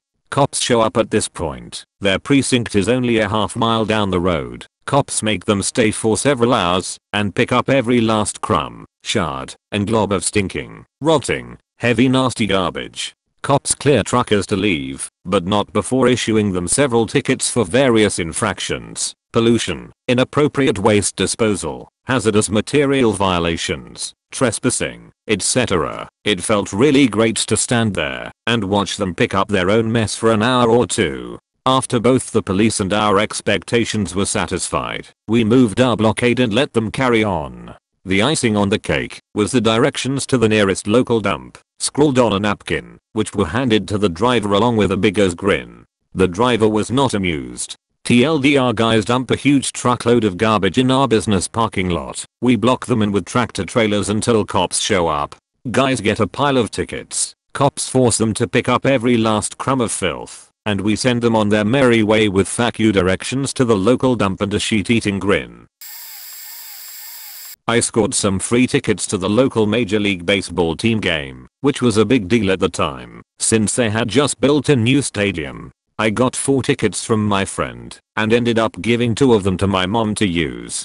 Game day comes around, and my buddy and I are throwing back a few pre-game cocktails. Cause screw you, baseball team owners. $9.50 for a Budweiser just isn't cool. We are getting a little tipsy, and my buddy asks to see the tickets, so he can figure out where we are sitting. I hand them to him, and head to the bathroom, to drain the main vein, as they say. I come back, and my buddy is chatting up some young thing next to him with his back turned to our table. That conversation ended up being a non-starter, so we headed to the ballpark. In front of the stadium we realize that he had left the tickets on the table at the bar and someone had swiped them. When he was talking to the laddie friend of his, we knew we hadn't left them there, since we both remembered there being nothing on the table. We talked to the ushers and let them know the score, and they say that they can't help much, since the tickets are non-refundable, yada yada yada. Obviously the 4 tickets we had were right in a row, so I call up my mom and let her know what happens. Long story short, she reconnoiters the 2 slosh gents that were in our seats, and then informs the usher about what happened. After a brief Q&A with the yellow shirt security force guy and the burly flak jacket wearing city cop, they admit to swiping the tickets, and are led away. My buddy and I ended up being able to catch the rest of the game after the 2nd inning, and the 2 yutzes that took our tickets were apparently charged with misdemeanor theft, at least according to the cop. TLDR, 2 drunkards get busted by 2 other drunkards and a drunkard enabling mother. I guess I could share this. Everyone seems to have a horror story of PayPal or at least some kind of complaint. This has been primarily my only complaint of PayPal, because I had to do the legwork. Anyway, back about 7 to 8 years ago I was a very active seller on eBay. One particular sale item I've been selling was these little Fujitsu laptops, P1000 series, with the touch screens. Typically bidding ranged from $450 to $550. This particular instance someone jacked the bid up to $750/800 and obviously won the item. I was a little stoked, and the winner paid rather promptly, to boot, which made me a very happy seller. I get this odd message after getting the PayPal payment from the buyer. He requested I send it to another address in a whole other state than the billing address given to me by PayPal. I shot the buyer back a message and said, sorry, but I can insure the product if it's sent to another address than the billing address. At the time, I don't know if PayPal still does this, but when sending to the certified billing address that is stored on PayPal, the product is insured against fraud. And if there is a dispute, I still make my money because I sent it to the approved billing address. Fast forward about 30 minutes and I receive another email from the buyer saying this is a present, blah blah blah, and that they would pay extra for the shipping. I got a little curious, and already in the back of my head the overbid of $300 and willing to give me more money, I got a little uneasy. At this point I couldn't quite refund the money because it wasn't 100% in my account yet, so I made a call to PayPal. I gave the person the information about what was going on and got the reply, "There isn't anything we can do unless the person that has had their account hacked reports it." I responded, "Well, I'm the seller and I know for a fact that this person's account is hacked. Could you refund the money and suspend the account until the owner contacts you?" I got a hearty "fuck off." So for whatever reason I punched in the billing address and the name of the individual under the billable address from PayPal into Google. The first result was the company that the hacked person's account owns in Washington state. I gave them a call and talked with the owner's secretary. I was told he wasn't in yet, so I gave her the lowdown and asked if he would call me immediately when he has a chance. About an hour later I get a call from the guy and explain what's going on, and basically he has to make the claim to PayPal in order to get his account refunded etc.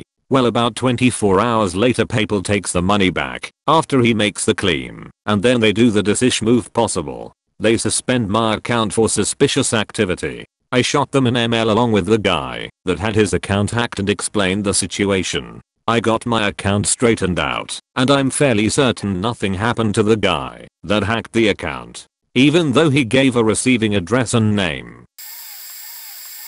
Me and my cousin went to a John Mayer concert way back in the day, probably 8 to 10 years ago. It was in Pensacola and Maroon 5 was opening. Anywho, my cousin wins a backstage pass to meet John Mayer, and in the excitement he drops his seat ticket somewhere in the stadium.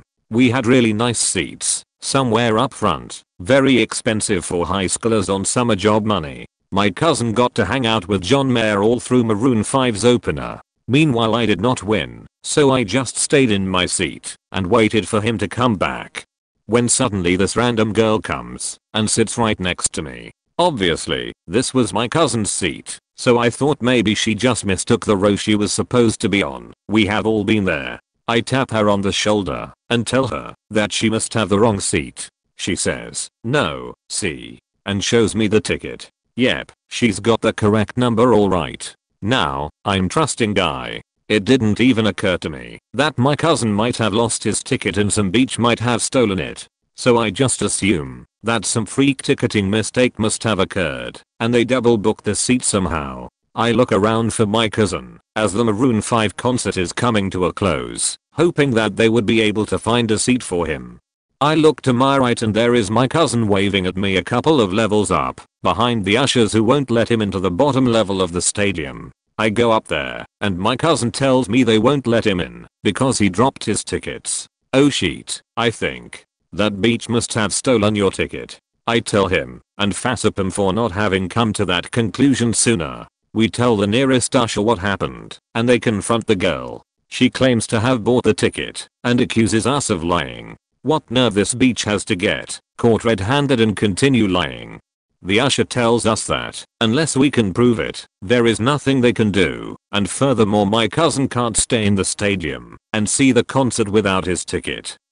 WTF. We were so pissed. Unfortunately, he did not bring his receipt. However, he had paid for the tickets with his credit card. So, we marched up to the ticket booth and they validated our story. They sent 3 security guards and an usher down to remove this beach from her seat. They escort her out when her mom, who was seated in the nosebleeds, sees what is happening and starts yelling at security. It turns out that the mom, who had purchased the cheapest tickets possible, found my cousin's ticket on the floor and thought there was some kind of finders keepers rule regarding tickets, and that she should be allowed to use it, since my cousin lost it. After about a minute of the mom yelling at security, they kick her as out too, and give my cousin back the ticket. Felt good, even if we did miss half the concert dealing with these 2 idiots. TLDR went to concert, cousin lost ticket, redneck beach found ticket and stole seat, got evidence and got that skank and her mother thrown out of the concert.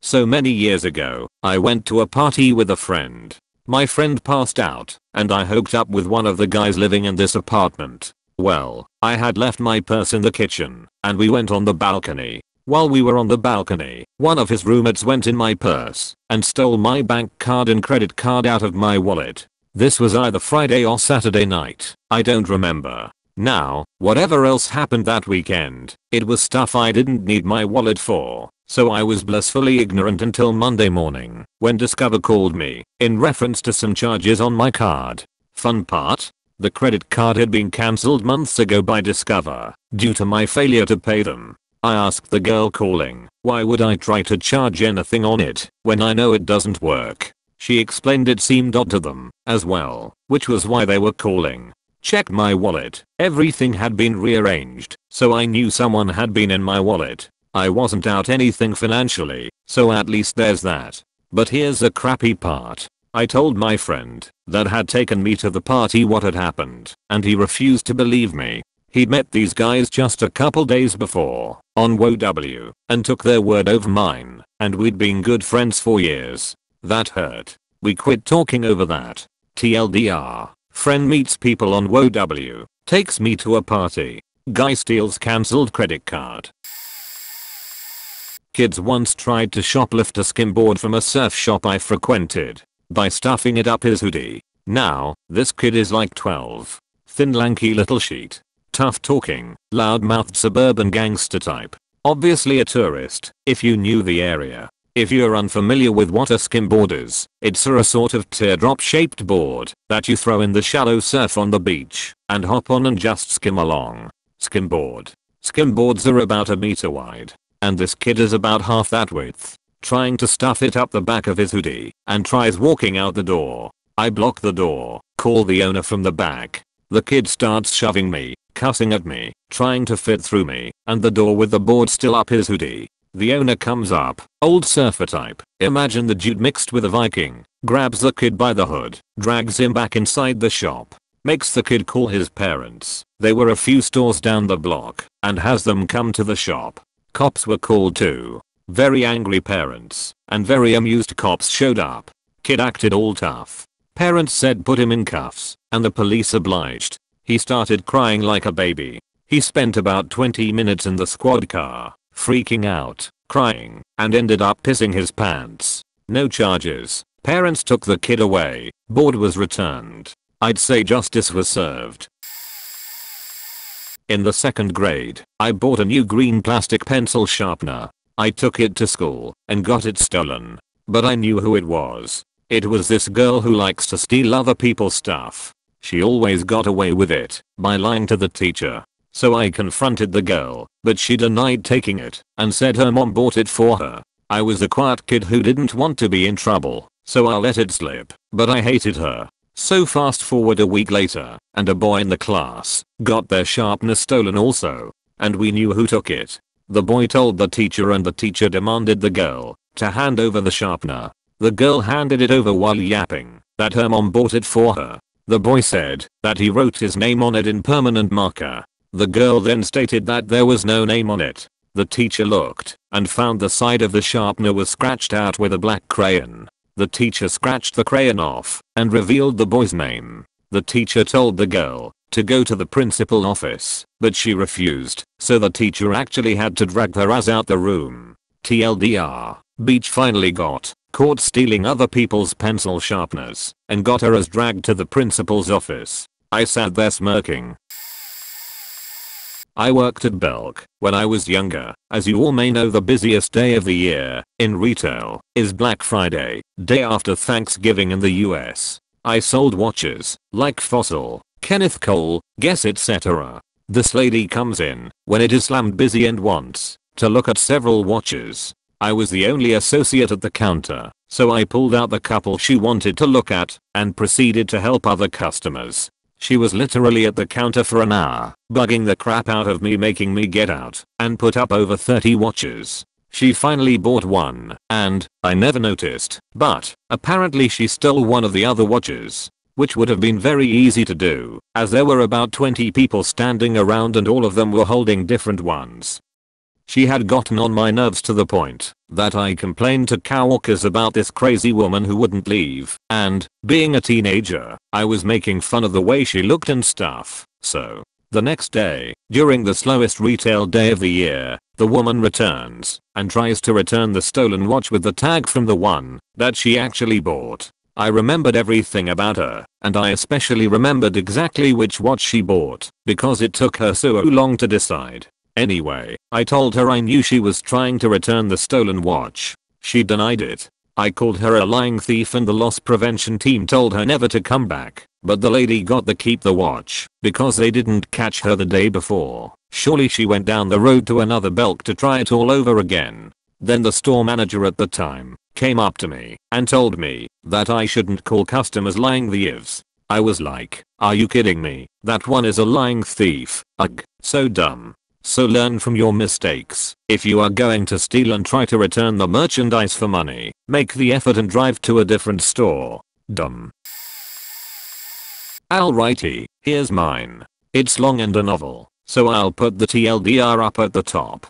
TLDR. Friend asks if I can sell him my Xbox because his is broken. I don't sell it to him. Friend breaks in and steals my Xbox. Ends up being accused of breaking in by me. Friend denies it. Friend breaks in again, leaving his broken Xbox in its place. I trace the serial number back to him, call the cops, then break up his relationship while getting my Xbox back. I'm a dude and used to have a roommate who was a girl. Before anyone starts to think otherwise, she wasn't my type, so there was no interest of that kind. Anyways, she used to have a boyfriend that would come over to our apartment every now and then to visit her. Being the nice guy that I am, and not wanting to be the weird quiet absentee roommate, I befriend her boyfriend. He's not the sharpest guy, and we are not the closest of friends, but every once in a while he'd arrive at our apartment earlier than her, and we chat and play video games on my couch. I even invite the guy over for my video game nights, where once every few months I invite a bunch of friends over because I happen to have two Xbox 360 system linked together, and 8-player Halo is Josem.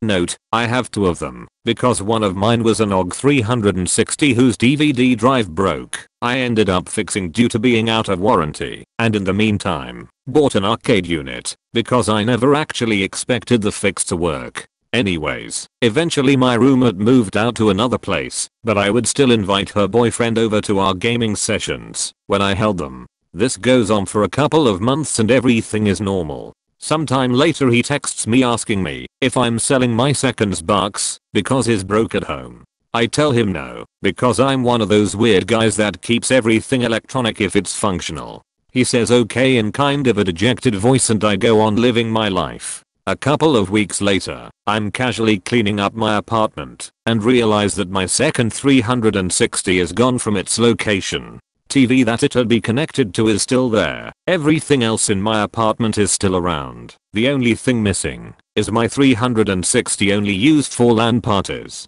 In a panic, I'm running around looking to see if anything else is stolen, and I realize that, living alone and in a 6th floor apartment, there are no signs of break-in and nothing else is stolen. Not even my good and new 360. It then dawns onto me that either he or my former roommate must have used the key, snuck in, and taken the damn thing. So, I give him, we'll call him Navin, the benefit of the doubt, and call his cell. I ask him whether I'll lend my 360 out to him and forgot. I figure, to get my sheet back, it'd be better to give him an out than dealing with the police and whatnot. Navin replies with no, I don't think so, which leaves me with the option of investigating and calling the police. I talk to my ex-roommate / Navin's girlfriend, we'll call her Jenny, and explain to her that I firmly believe that Navin stole my Xbox. She instantly goes to his side and says no, it can't be. Listen, Navin was accused by his neighbors of stealing things and they didn't prove anything.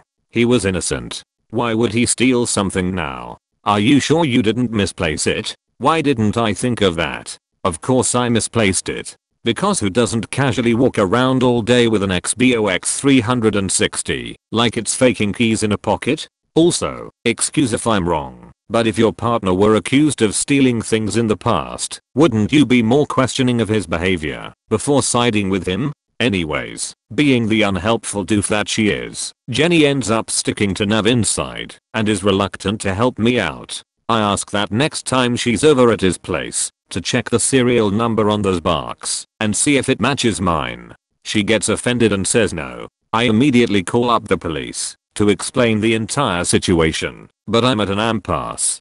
because he used my keys, probably copying them from when he was dating Jenny. Not only do I have to replace my locks, I also don't have any proof of forced entry. There's no dusting for prints or CSI sheet, because the Navin's been over before, and there's nothing that ties him to the theft. The cops' only real advice is, don't talk to either one of them. Basically, I have nothing for a few months. That is, until Rock Band 3 arrived. I love video games. I love Rock Band. So when Rock Band 3 arrived with its sweet new keyboard, I wanted to put it on a stand, so I could stand and play the damn keys. Yes, I'm a nerd. Remembering that I owned an old music stand that could hold up the keyboard, I searched my apartment, only to stumble upon a broken Xbox 360 stuffed under one of my cabinets. How do I know it's immediately broken? Because it's missing the freaking plastic cover. What it's not missing, however, is a serial number, which is still on the damn thing. I immediately call up Microsoft and ask whose account the console's attributed to. They say that they're unable to give out names because of privacy concerns. Watching a lot of All the President's Men, I ask the lady on the other line, what if I tell you who I think owns the Xbox, and you reply with a yes or no? I mention Navin's full name and she concedes. I finally have something. So, with that, I call the police and ask if I can accuse him of theft now that I have evidence that he broke into my place. The policeman says sure, but to be honest, it's long and messy, and we can't guarantee you'll get yours box back. Try telling him that you have proof, and you might be able to get it back without having to press charges. So I call Navin up, and the lies start coming. First off, I ask him where his broken Xbox is. He says he put it in the trash. I ask him when. He says he can't remember. I tell him I'll help him out, and that it's in front of me as we're speaking on the phone. He goes silent and says he has no idea how his broken Xbox got there. I ask him if he's either a faking idiot or the worst thief of all time, because he had half a brain. He wouldn't have left any proof of his break-in behind. He admits that he stole my Xbox and placed his busted one in my apartment, but the locks were changed before he could retrieve it. His thinking was that I would figure it as my own and fix it. Because, naturally, I wouldn't notice that. This Xbox had no plastic casing.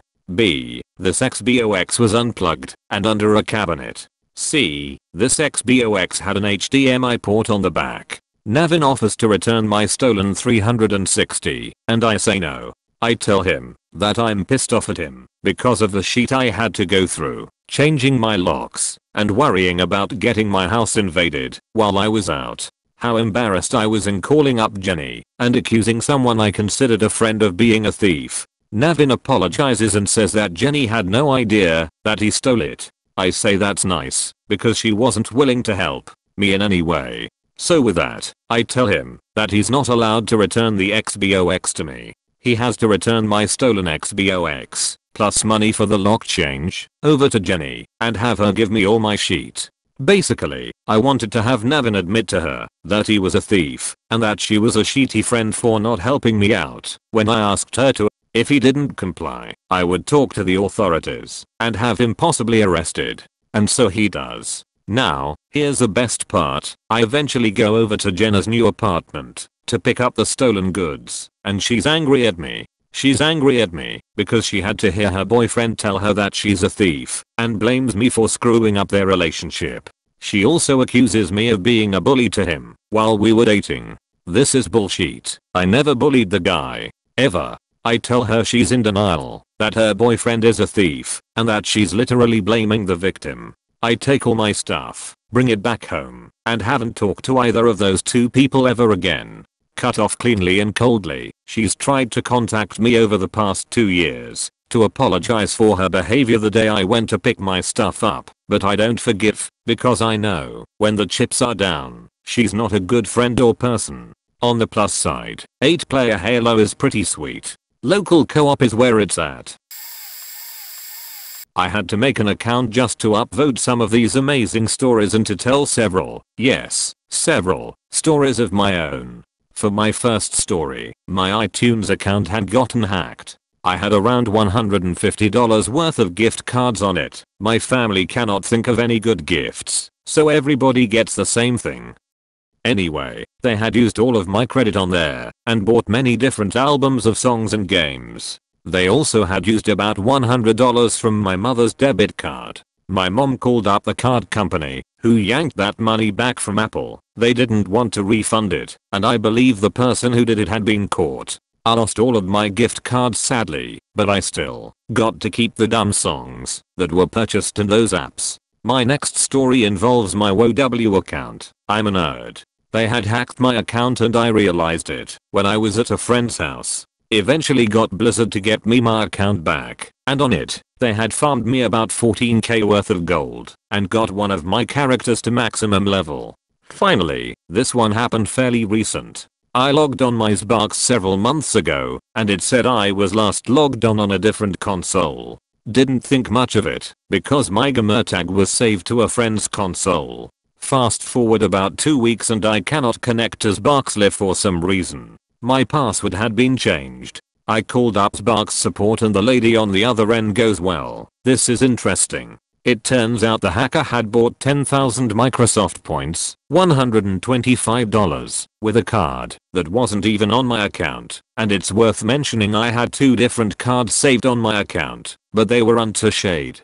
After a few days, Xbox changed my email and password, and took the lock off of my account. The 10,000 manuscript points were still there, so I called Xbox back and asked about them, because I'm a good citizen. The lady said the investigation team makes final decisions, so I get to keep all of my points. Cha-ching. TLDR: first story, lose a lot of iTunes money, debit card gets stolen, second story, WoW account hacked, and I get a free level 85 and 14k gold, third story, Xbox account hacked, and I get 10k free manuscript points and the hacker used a card that wasn't even on my account.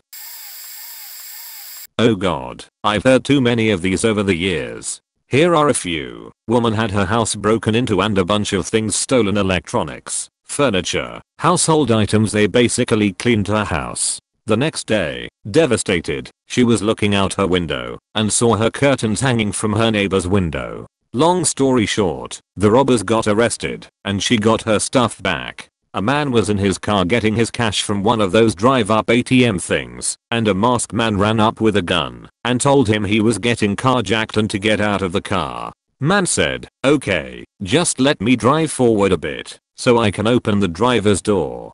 Carjacker agreed to let him drive forward, and the man took off in his car and got away safe. This guy somehow managed to smuggle a MacBook Pro out of an Apple store and seemed to have gotten away completely free. 2 years down the road, he brings it for a minor repair. They plug the serial number into their computer and discover it was stolen. Thief goes to jail. A drug dealer somewhere decided that he wanted money, but not to give up his drugs. At his next big deal, he gets the money off the guy, then tackles him, slits his throat, and leaves him for dead. The almost dead guy crawls to get help, goes to the hospital, and makes a full recovery. Would-be killer is charged with attempted murder. TLDR: dumb robber, dumb carjacker, dumb thief, dumb would-be killer. Posting for the hell of it. The university I attended calls its campus urban. I had 7 roommates in a huge house, and one morning, one guy couldn't find his car keys. He looked everywhere, no dice. Eventually he went to check his car, and that was gone too. We are not sure how the thieves got his car keys, but we suspected some shady friends of friends might have been involved. His car, a Wrangler, turns up a few miles away abandoned on the road. The keys were in the ignition. Apparently the thief couldn't get the keys out because of the locking mechanism, or didn't have time to figure it out when he had to bail on the thing. So the cops impound the vehicle and hold it for a few weeks while they collect evidence. Roommate borrows his parents' car and survives in the meantime. So, one day, he gets the call that he can pick his car back up. I ride with him down to the impound lot so we can bring both cars back afterward. After dealing with some toll lot mutants, he gets the keys to his weeks-long missing precious Jeep. At this point we go for the car. No word on if they ever had a suspect or got anywhere with the investigation. He was just happy to get his car back and be back to normal. So we go to check it out. I think the thing was in good shape outside, so we got inside and looked around. In the back seat was a big navy blue Adidas bag, one that did not belong to my roommate. We open up the bag, and we find a headlamp, multiple IDs, screwdrivers, a Leatherman tool, a few purses, checkbooks, a whole bunch of shit. He calls the cops from the impound lot to let them know about the bag. I'm not sure if they had him leave the car or just asked for the bag. We collected some till and the headlamp as a derelict tax, and the police continued their investigation of what really was a very violating and personal crime. They ended up catching the guy, and I think rumored went to court to see him go down. Hopefully those purses, IDs and checkbooks were returned to their owners. TLDR stolen Jeep, burgle bag in backseat when returned, contains more stolen property, and the idea of car/stereo thief. How my brother ended up with the nickname the Muffin Man. My brother, my cousin, and some of their friends are out cruising one night in my brother's car, and ended up behind a Publix supermarket. Sometimes, grocery stores will get shipments of food delivered that sit out back for a while, before they are brought into store. It just so happens that this particular Publix had just gotten the shipment of several pallets of muffins that were just sitting in the dark alley behind the store. My brother, cousin, et al. Proceeded to fill the trunk of the car with as many plastic containers of muffins as they could before bailing. Fast forward an hour or so, and the group happens to see some friends of theirs hanging out in a Denny's parking lot. After pulling in, my cousin hops out of the car and pops the trunk to display their newfound baked goods.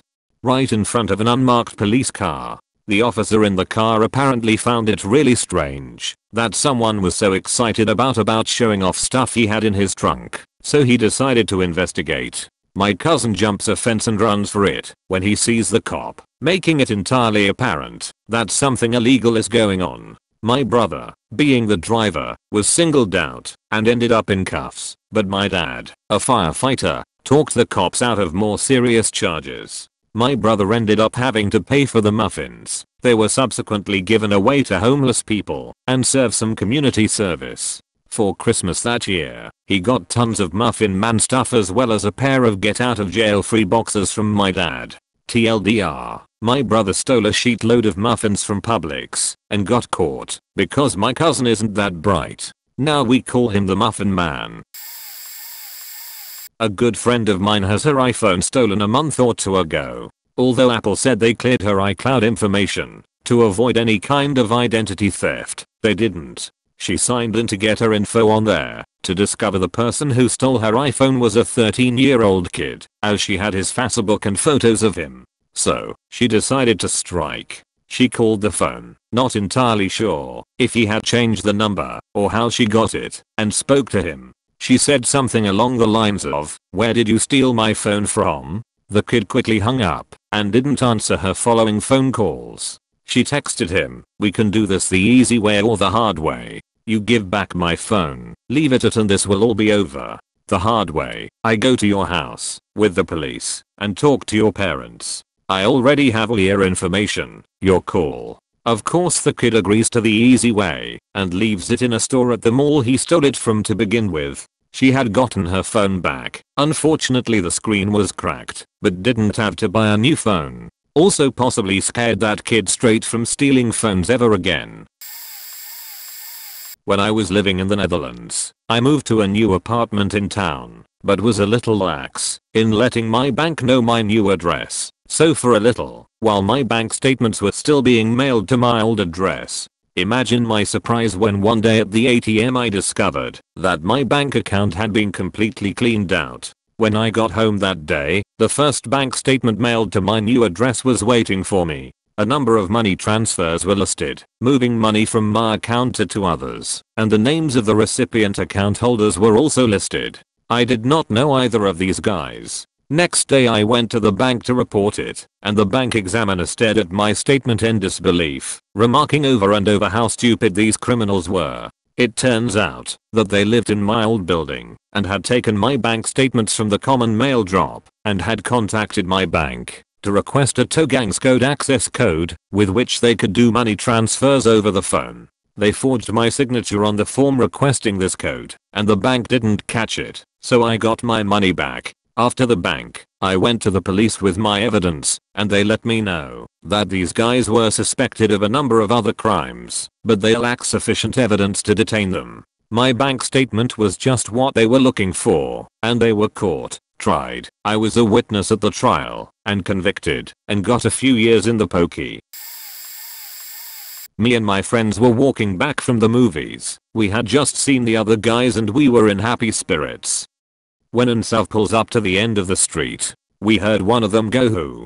So we went "Who?" back, and I, being the jackass that I'm, flashed my man boobs at him. We figured nothing would come of it until the driver gets out and threatens us to a fight, to which we declined and kept walking. The guy keeps talking shit to us until a car pulls up and honks his horn at them for blocking the road. They leave and we think that's the end of it. Then 5 minutes later they barrel up the road and start yelling at us, to which we ignored them and kept walking while my friend was on the phone with the police. They get out and I turn around. While my friends have their backs turned, they get pushed around and punched, knocking a neighbor's mailbox over and my friend's tooth out. It was a half broken one already. These guys couldn't hit for shit.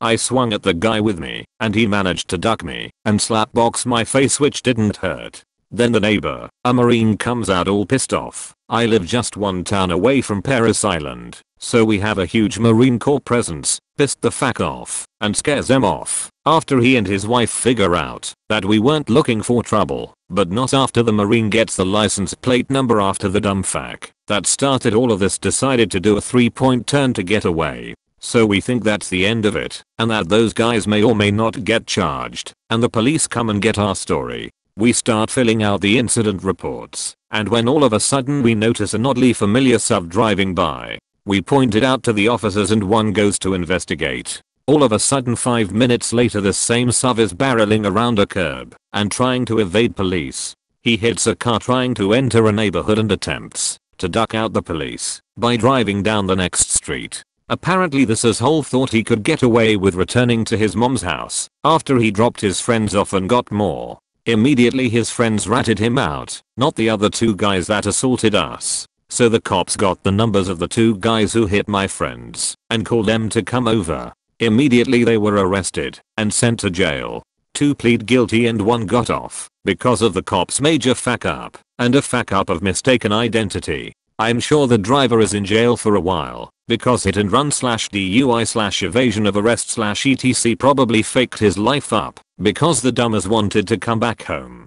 TLDR, I was assaulted and the perpetrators got arrested by returning to the scene of the crime as we were with the police filling out the incident reports. I have one. So I go to a college that is in the middle of downtown Atlanta, and seeing a crime being committed is kinda common. However, the criminal in this story is particularly stupid. There is a gas station right across from my dorm, and during the daytime it is really busy. Students, locals, commuters, and more importantly campus police and the APD go there all the time for gas or food. In fact, sometimes the campus police who are on patrol park at the gas station if they can't park at the campus police station that is right across the street from the station. Well, one day, in broad daylight, during one of the busiest times of the day, this guy gets the smart idea to try to rob the gas station. I guess he didn't realize that there were students, myself included, across the street at the dorm, either sitting outside or waiting for the bus watching it go down, and the people who were pumping their gas were watching him. Some of us called the cops / campus police to report it. I just thought to myself, how can someone be so stupid? What makes this even better is that he also didn't realize this was the time of the day when campus police do drive by and park at the gas station. It took them less than 5 minutes to get there. The robber never even made it out of the gas station with the money. It was all over in about 15 minutes. My husband and I had just bought each other 4th generation iPads, not even 3 months old at the time of this incident. Our house had a carport and my husband's truck was literally parked less than 5 feet from our door. My husband had a horrible migraine and went into the house and laid down. Well, he was feeling so sick that he had forgotten to lock his vehicle's doors. We wake up the next morning, Easter Sunday, and wake up to find that his iPad was stolen from his truck. Well, he had his info on the iPad and even had a reward sticker on it simply for this reason. Well, we told his parents who own a gas station / pawn shop a block down the road from our house. No kidding, I could look out of the office window and easily see the store. We told them to keep an eye out for an iPad matching the description that my husband had given his mom. Sure enough, some moron kid comes in and tries to pawn it. They were the only pawn shop in the area that was open on a Sunday. Well, the dumbass had no idea that he was trying to pawn my husband's stolen iPad to my husband's mom. She walked to the back of the store for a moment and she called the cops. The guy started freaking out when she told him that he wasn't leaving the store with the iPad and that she had called the cops. We had reported it stolen earlier, so it was on record. I'm sure they would have stolen mine too, but my doors were locked. The douchebags, another kid helped steal it, never did get in trouble, even after being caught red-handed. I'm glad that we got it back, and if we had been given the opportunity, we would have pressed charges. There are a lot of break-ins in that area and my in-law's store have had things stolen several times.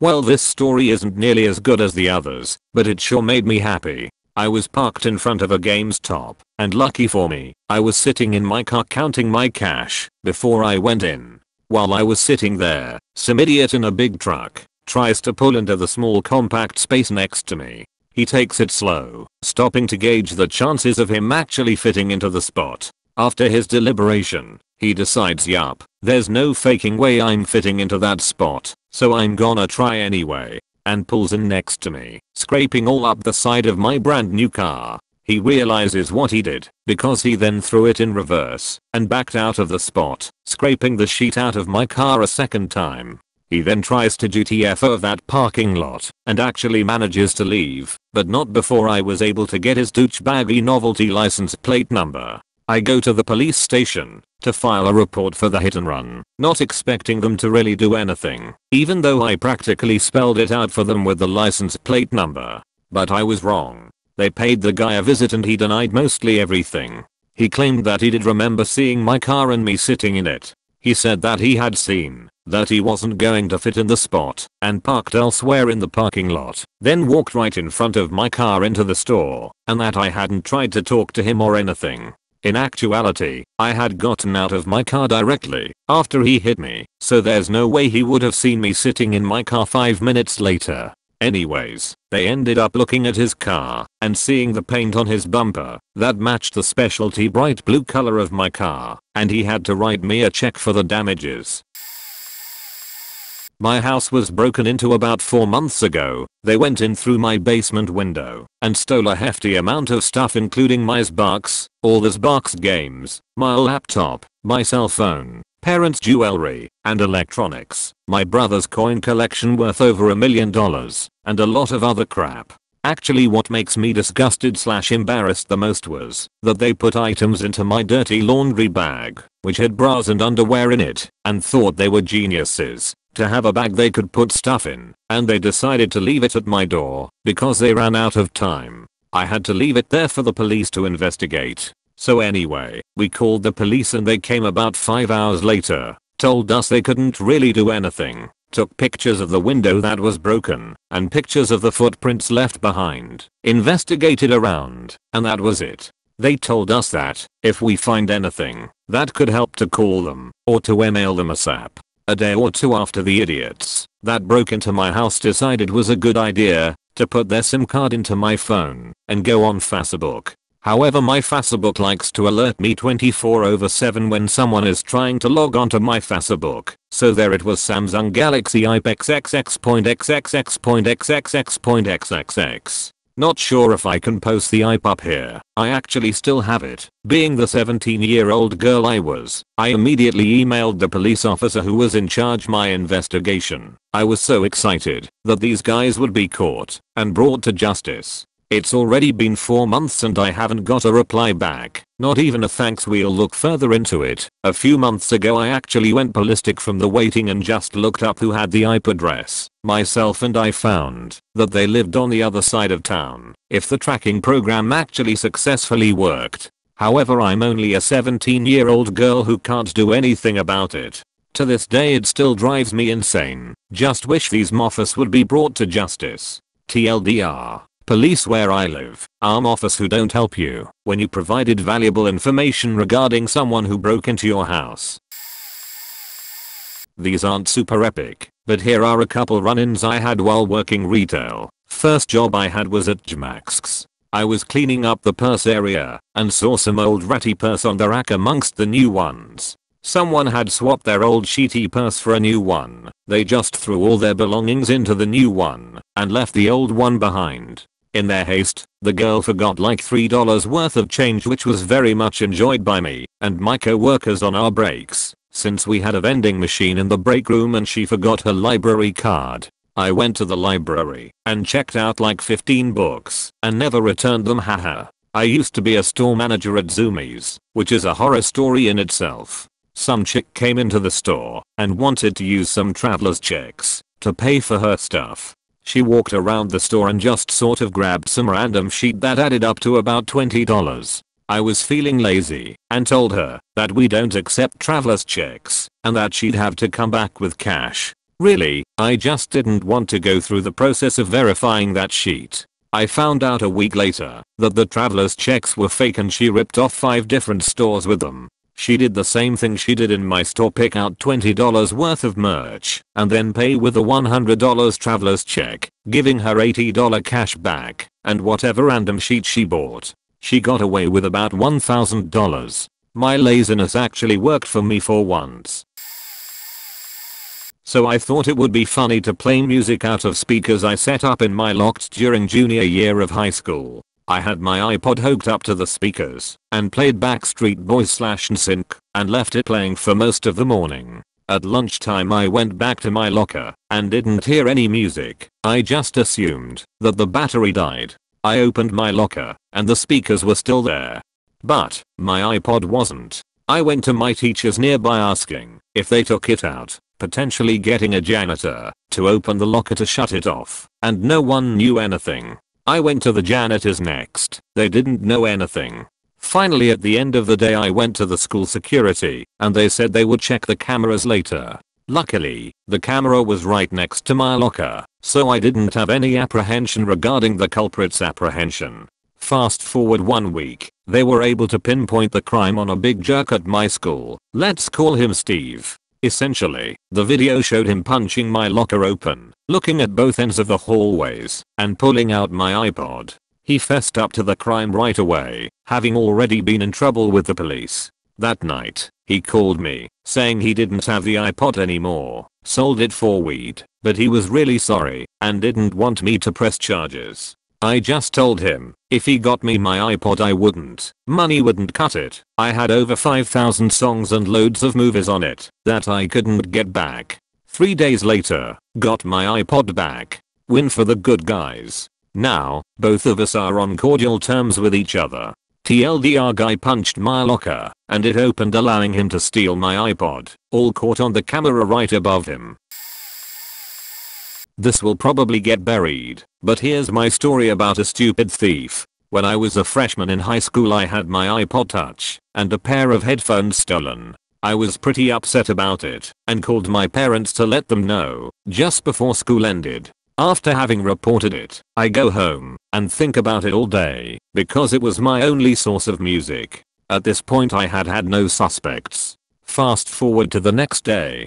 I walk into my third period class, which is ceramics, and I see this guy, let's call him Kyle, wearing the same faking headphones I had lost yesterday. I thought it might have been a coincidence, but I decided to ask him about it anyway. When I asked Kyle, he fed me this bullshit that he found them outside after class, and I told him that those were mine and they were stolen the day before. He looked a little nervous, gave them to me, and quickly walked away. At this point I was sure he did it because he had been rumored to steal things before. I decided to tell my friends in that class what I had found, and one of them told me that they had seen Kyle taking something out of my backpack and put his fingers up to his lips as though to shush my friend.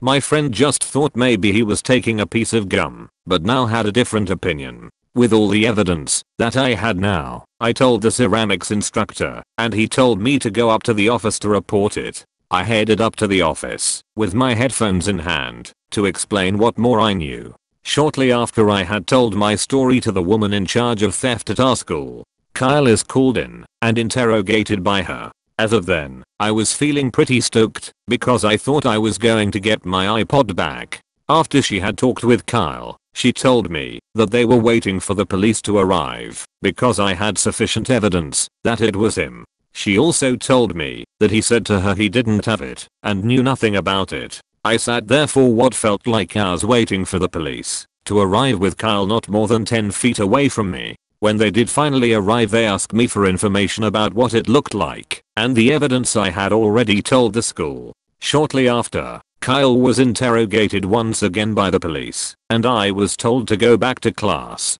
Later in the day, during my last class, I was called up to the office. The police were standing in the office with my iPod and headphones sitting on the desk. I was ecstatic. I called my parents to let them know and told all my friends I had it back. While I was away at class, it turns out the police searched his home because he was showing signs of worry and nervousness, so I heard, and they found it in his room. He ended up getting a 5-day suspension and community service. TLDR, kid at my school, interrogated by the police for stealing my iPod and headphones. Also was wearing the stolen headphones a day after they were stolen. I guess this isn't so much a dumb criminal scenario, but I think it's worth sharing. About 2 months ago, I dropped my iPod Touch, leaving it with a broken screen. It was a bumper, but at least I could still use it right. But I use it at school, and I got bored one class period and ended up picking at the screen, which led to me accidentally breaking the Wi-Fi receptor. I decided to sell it cheap to someone else who would be willing to fix it for themselves. I was asking for $25. It was 32 GB. Although I never got to sell it, someone in my gym class had stolen it a few days after the Wi-Fi stopped working on the iPod. All the coaches did was say to let an administrator in the offices know that it was stolen, since they were not allowed to search everyone's backpack and there are no cameras in the locker room, of course. So I just decided to let it be. The thief had taken something so broken. A few days later in English class, one of my classmates came up to me and said, "Dude, I can't believe you sold your iPod to insert name here for $50. You totally ripped her off." I eventually got the girl he mentioned to find out the name of the guy who sold it to her. Instead of getting back the iPod, I went through his backpack one gym class and stole an Android phone he had. I had so much fun getting on his Facebook. I broke up with his girlfriend saying it was because I'm gay. Came out of the closet to his mother too in another personal message, and also publicly came out of the closet on a status of his. Lucky for me, this happened very close to the end of the school year. Later that week, once I had the last gym class with the thief, I posted on his FB, "Never should have taken my iPod," and broke the phone with a hammer. That was totally worth the $25 potential dollars I lost from the stolen iPod. I had my $600 cell phone stolen while I was playing soccer with a bunch of people and friends. I found it right after the game was over, so I asked one of my friends to call my phone, and the thief actually picks up and starts talking to me, mocking me because he was 100% sure he wouldn't be caught. Even went ahead and told me his name. Turns out it's someone named Thug Life Retard. While on the phone, I borrow my friend's laptop and type his name on Facebook. Not only do I find him, I find out exactly where he lives, and thanks to Google Maps and some photos he in front of his house, me and 6 of my friends proceed to drive to that house, knock on the door, and as soon as he opens the door we pull him out and start beating the living crap out of him. Afterwards I go in, find my phone in his living room along with his own laptop and a probably stolen iPod, to which I think cool free stuff. I walk back out with everything in my hands, tell him I have his stuff, and we drive off with me clutching to my brand new laptop and iPod while he's crawling on the ground back inside his house. Bonus: he's never gonna find us because there's no info he could have gotten on us, and the soccer field we were playing on was actually the first and last time we've been in, about 70 kilometers from where we all live, so there's no chance of randomly running into him. TLDR, 1/8 Thug Lifer steals my phone, thinking he's untouchable, tells me his name. I track his house on Facebook, show up at it, beat the living crap out of him, get my phone back, and end up stealing his own laptop and iPod. He has no way to track us.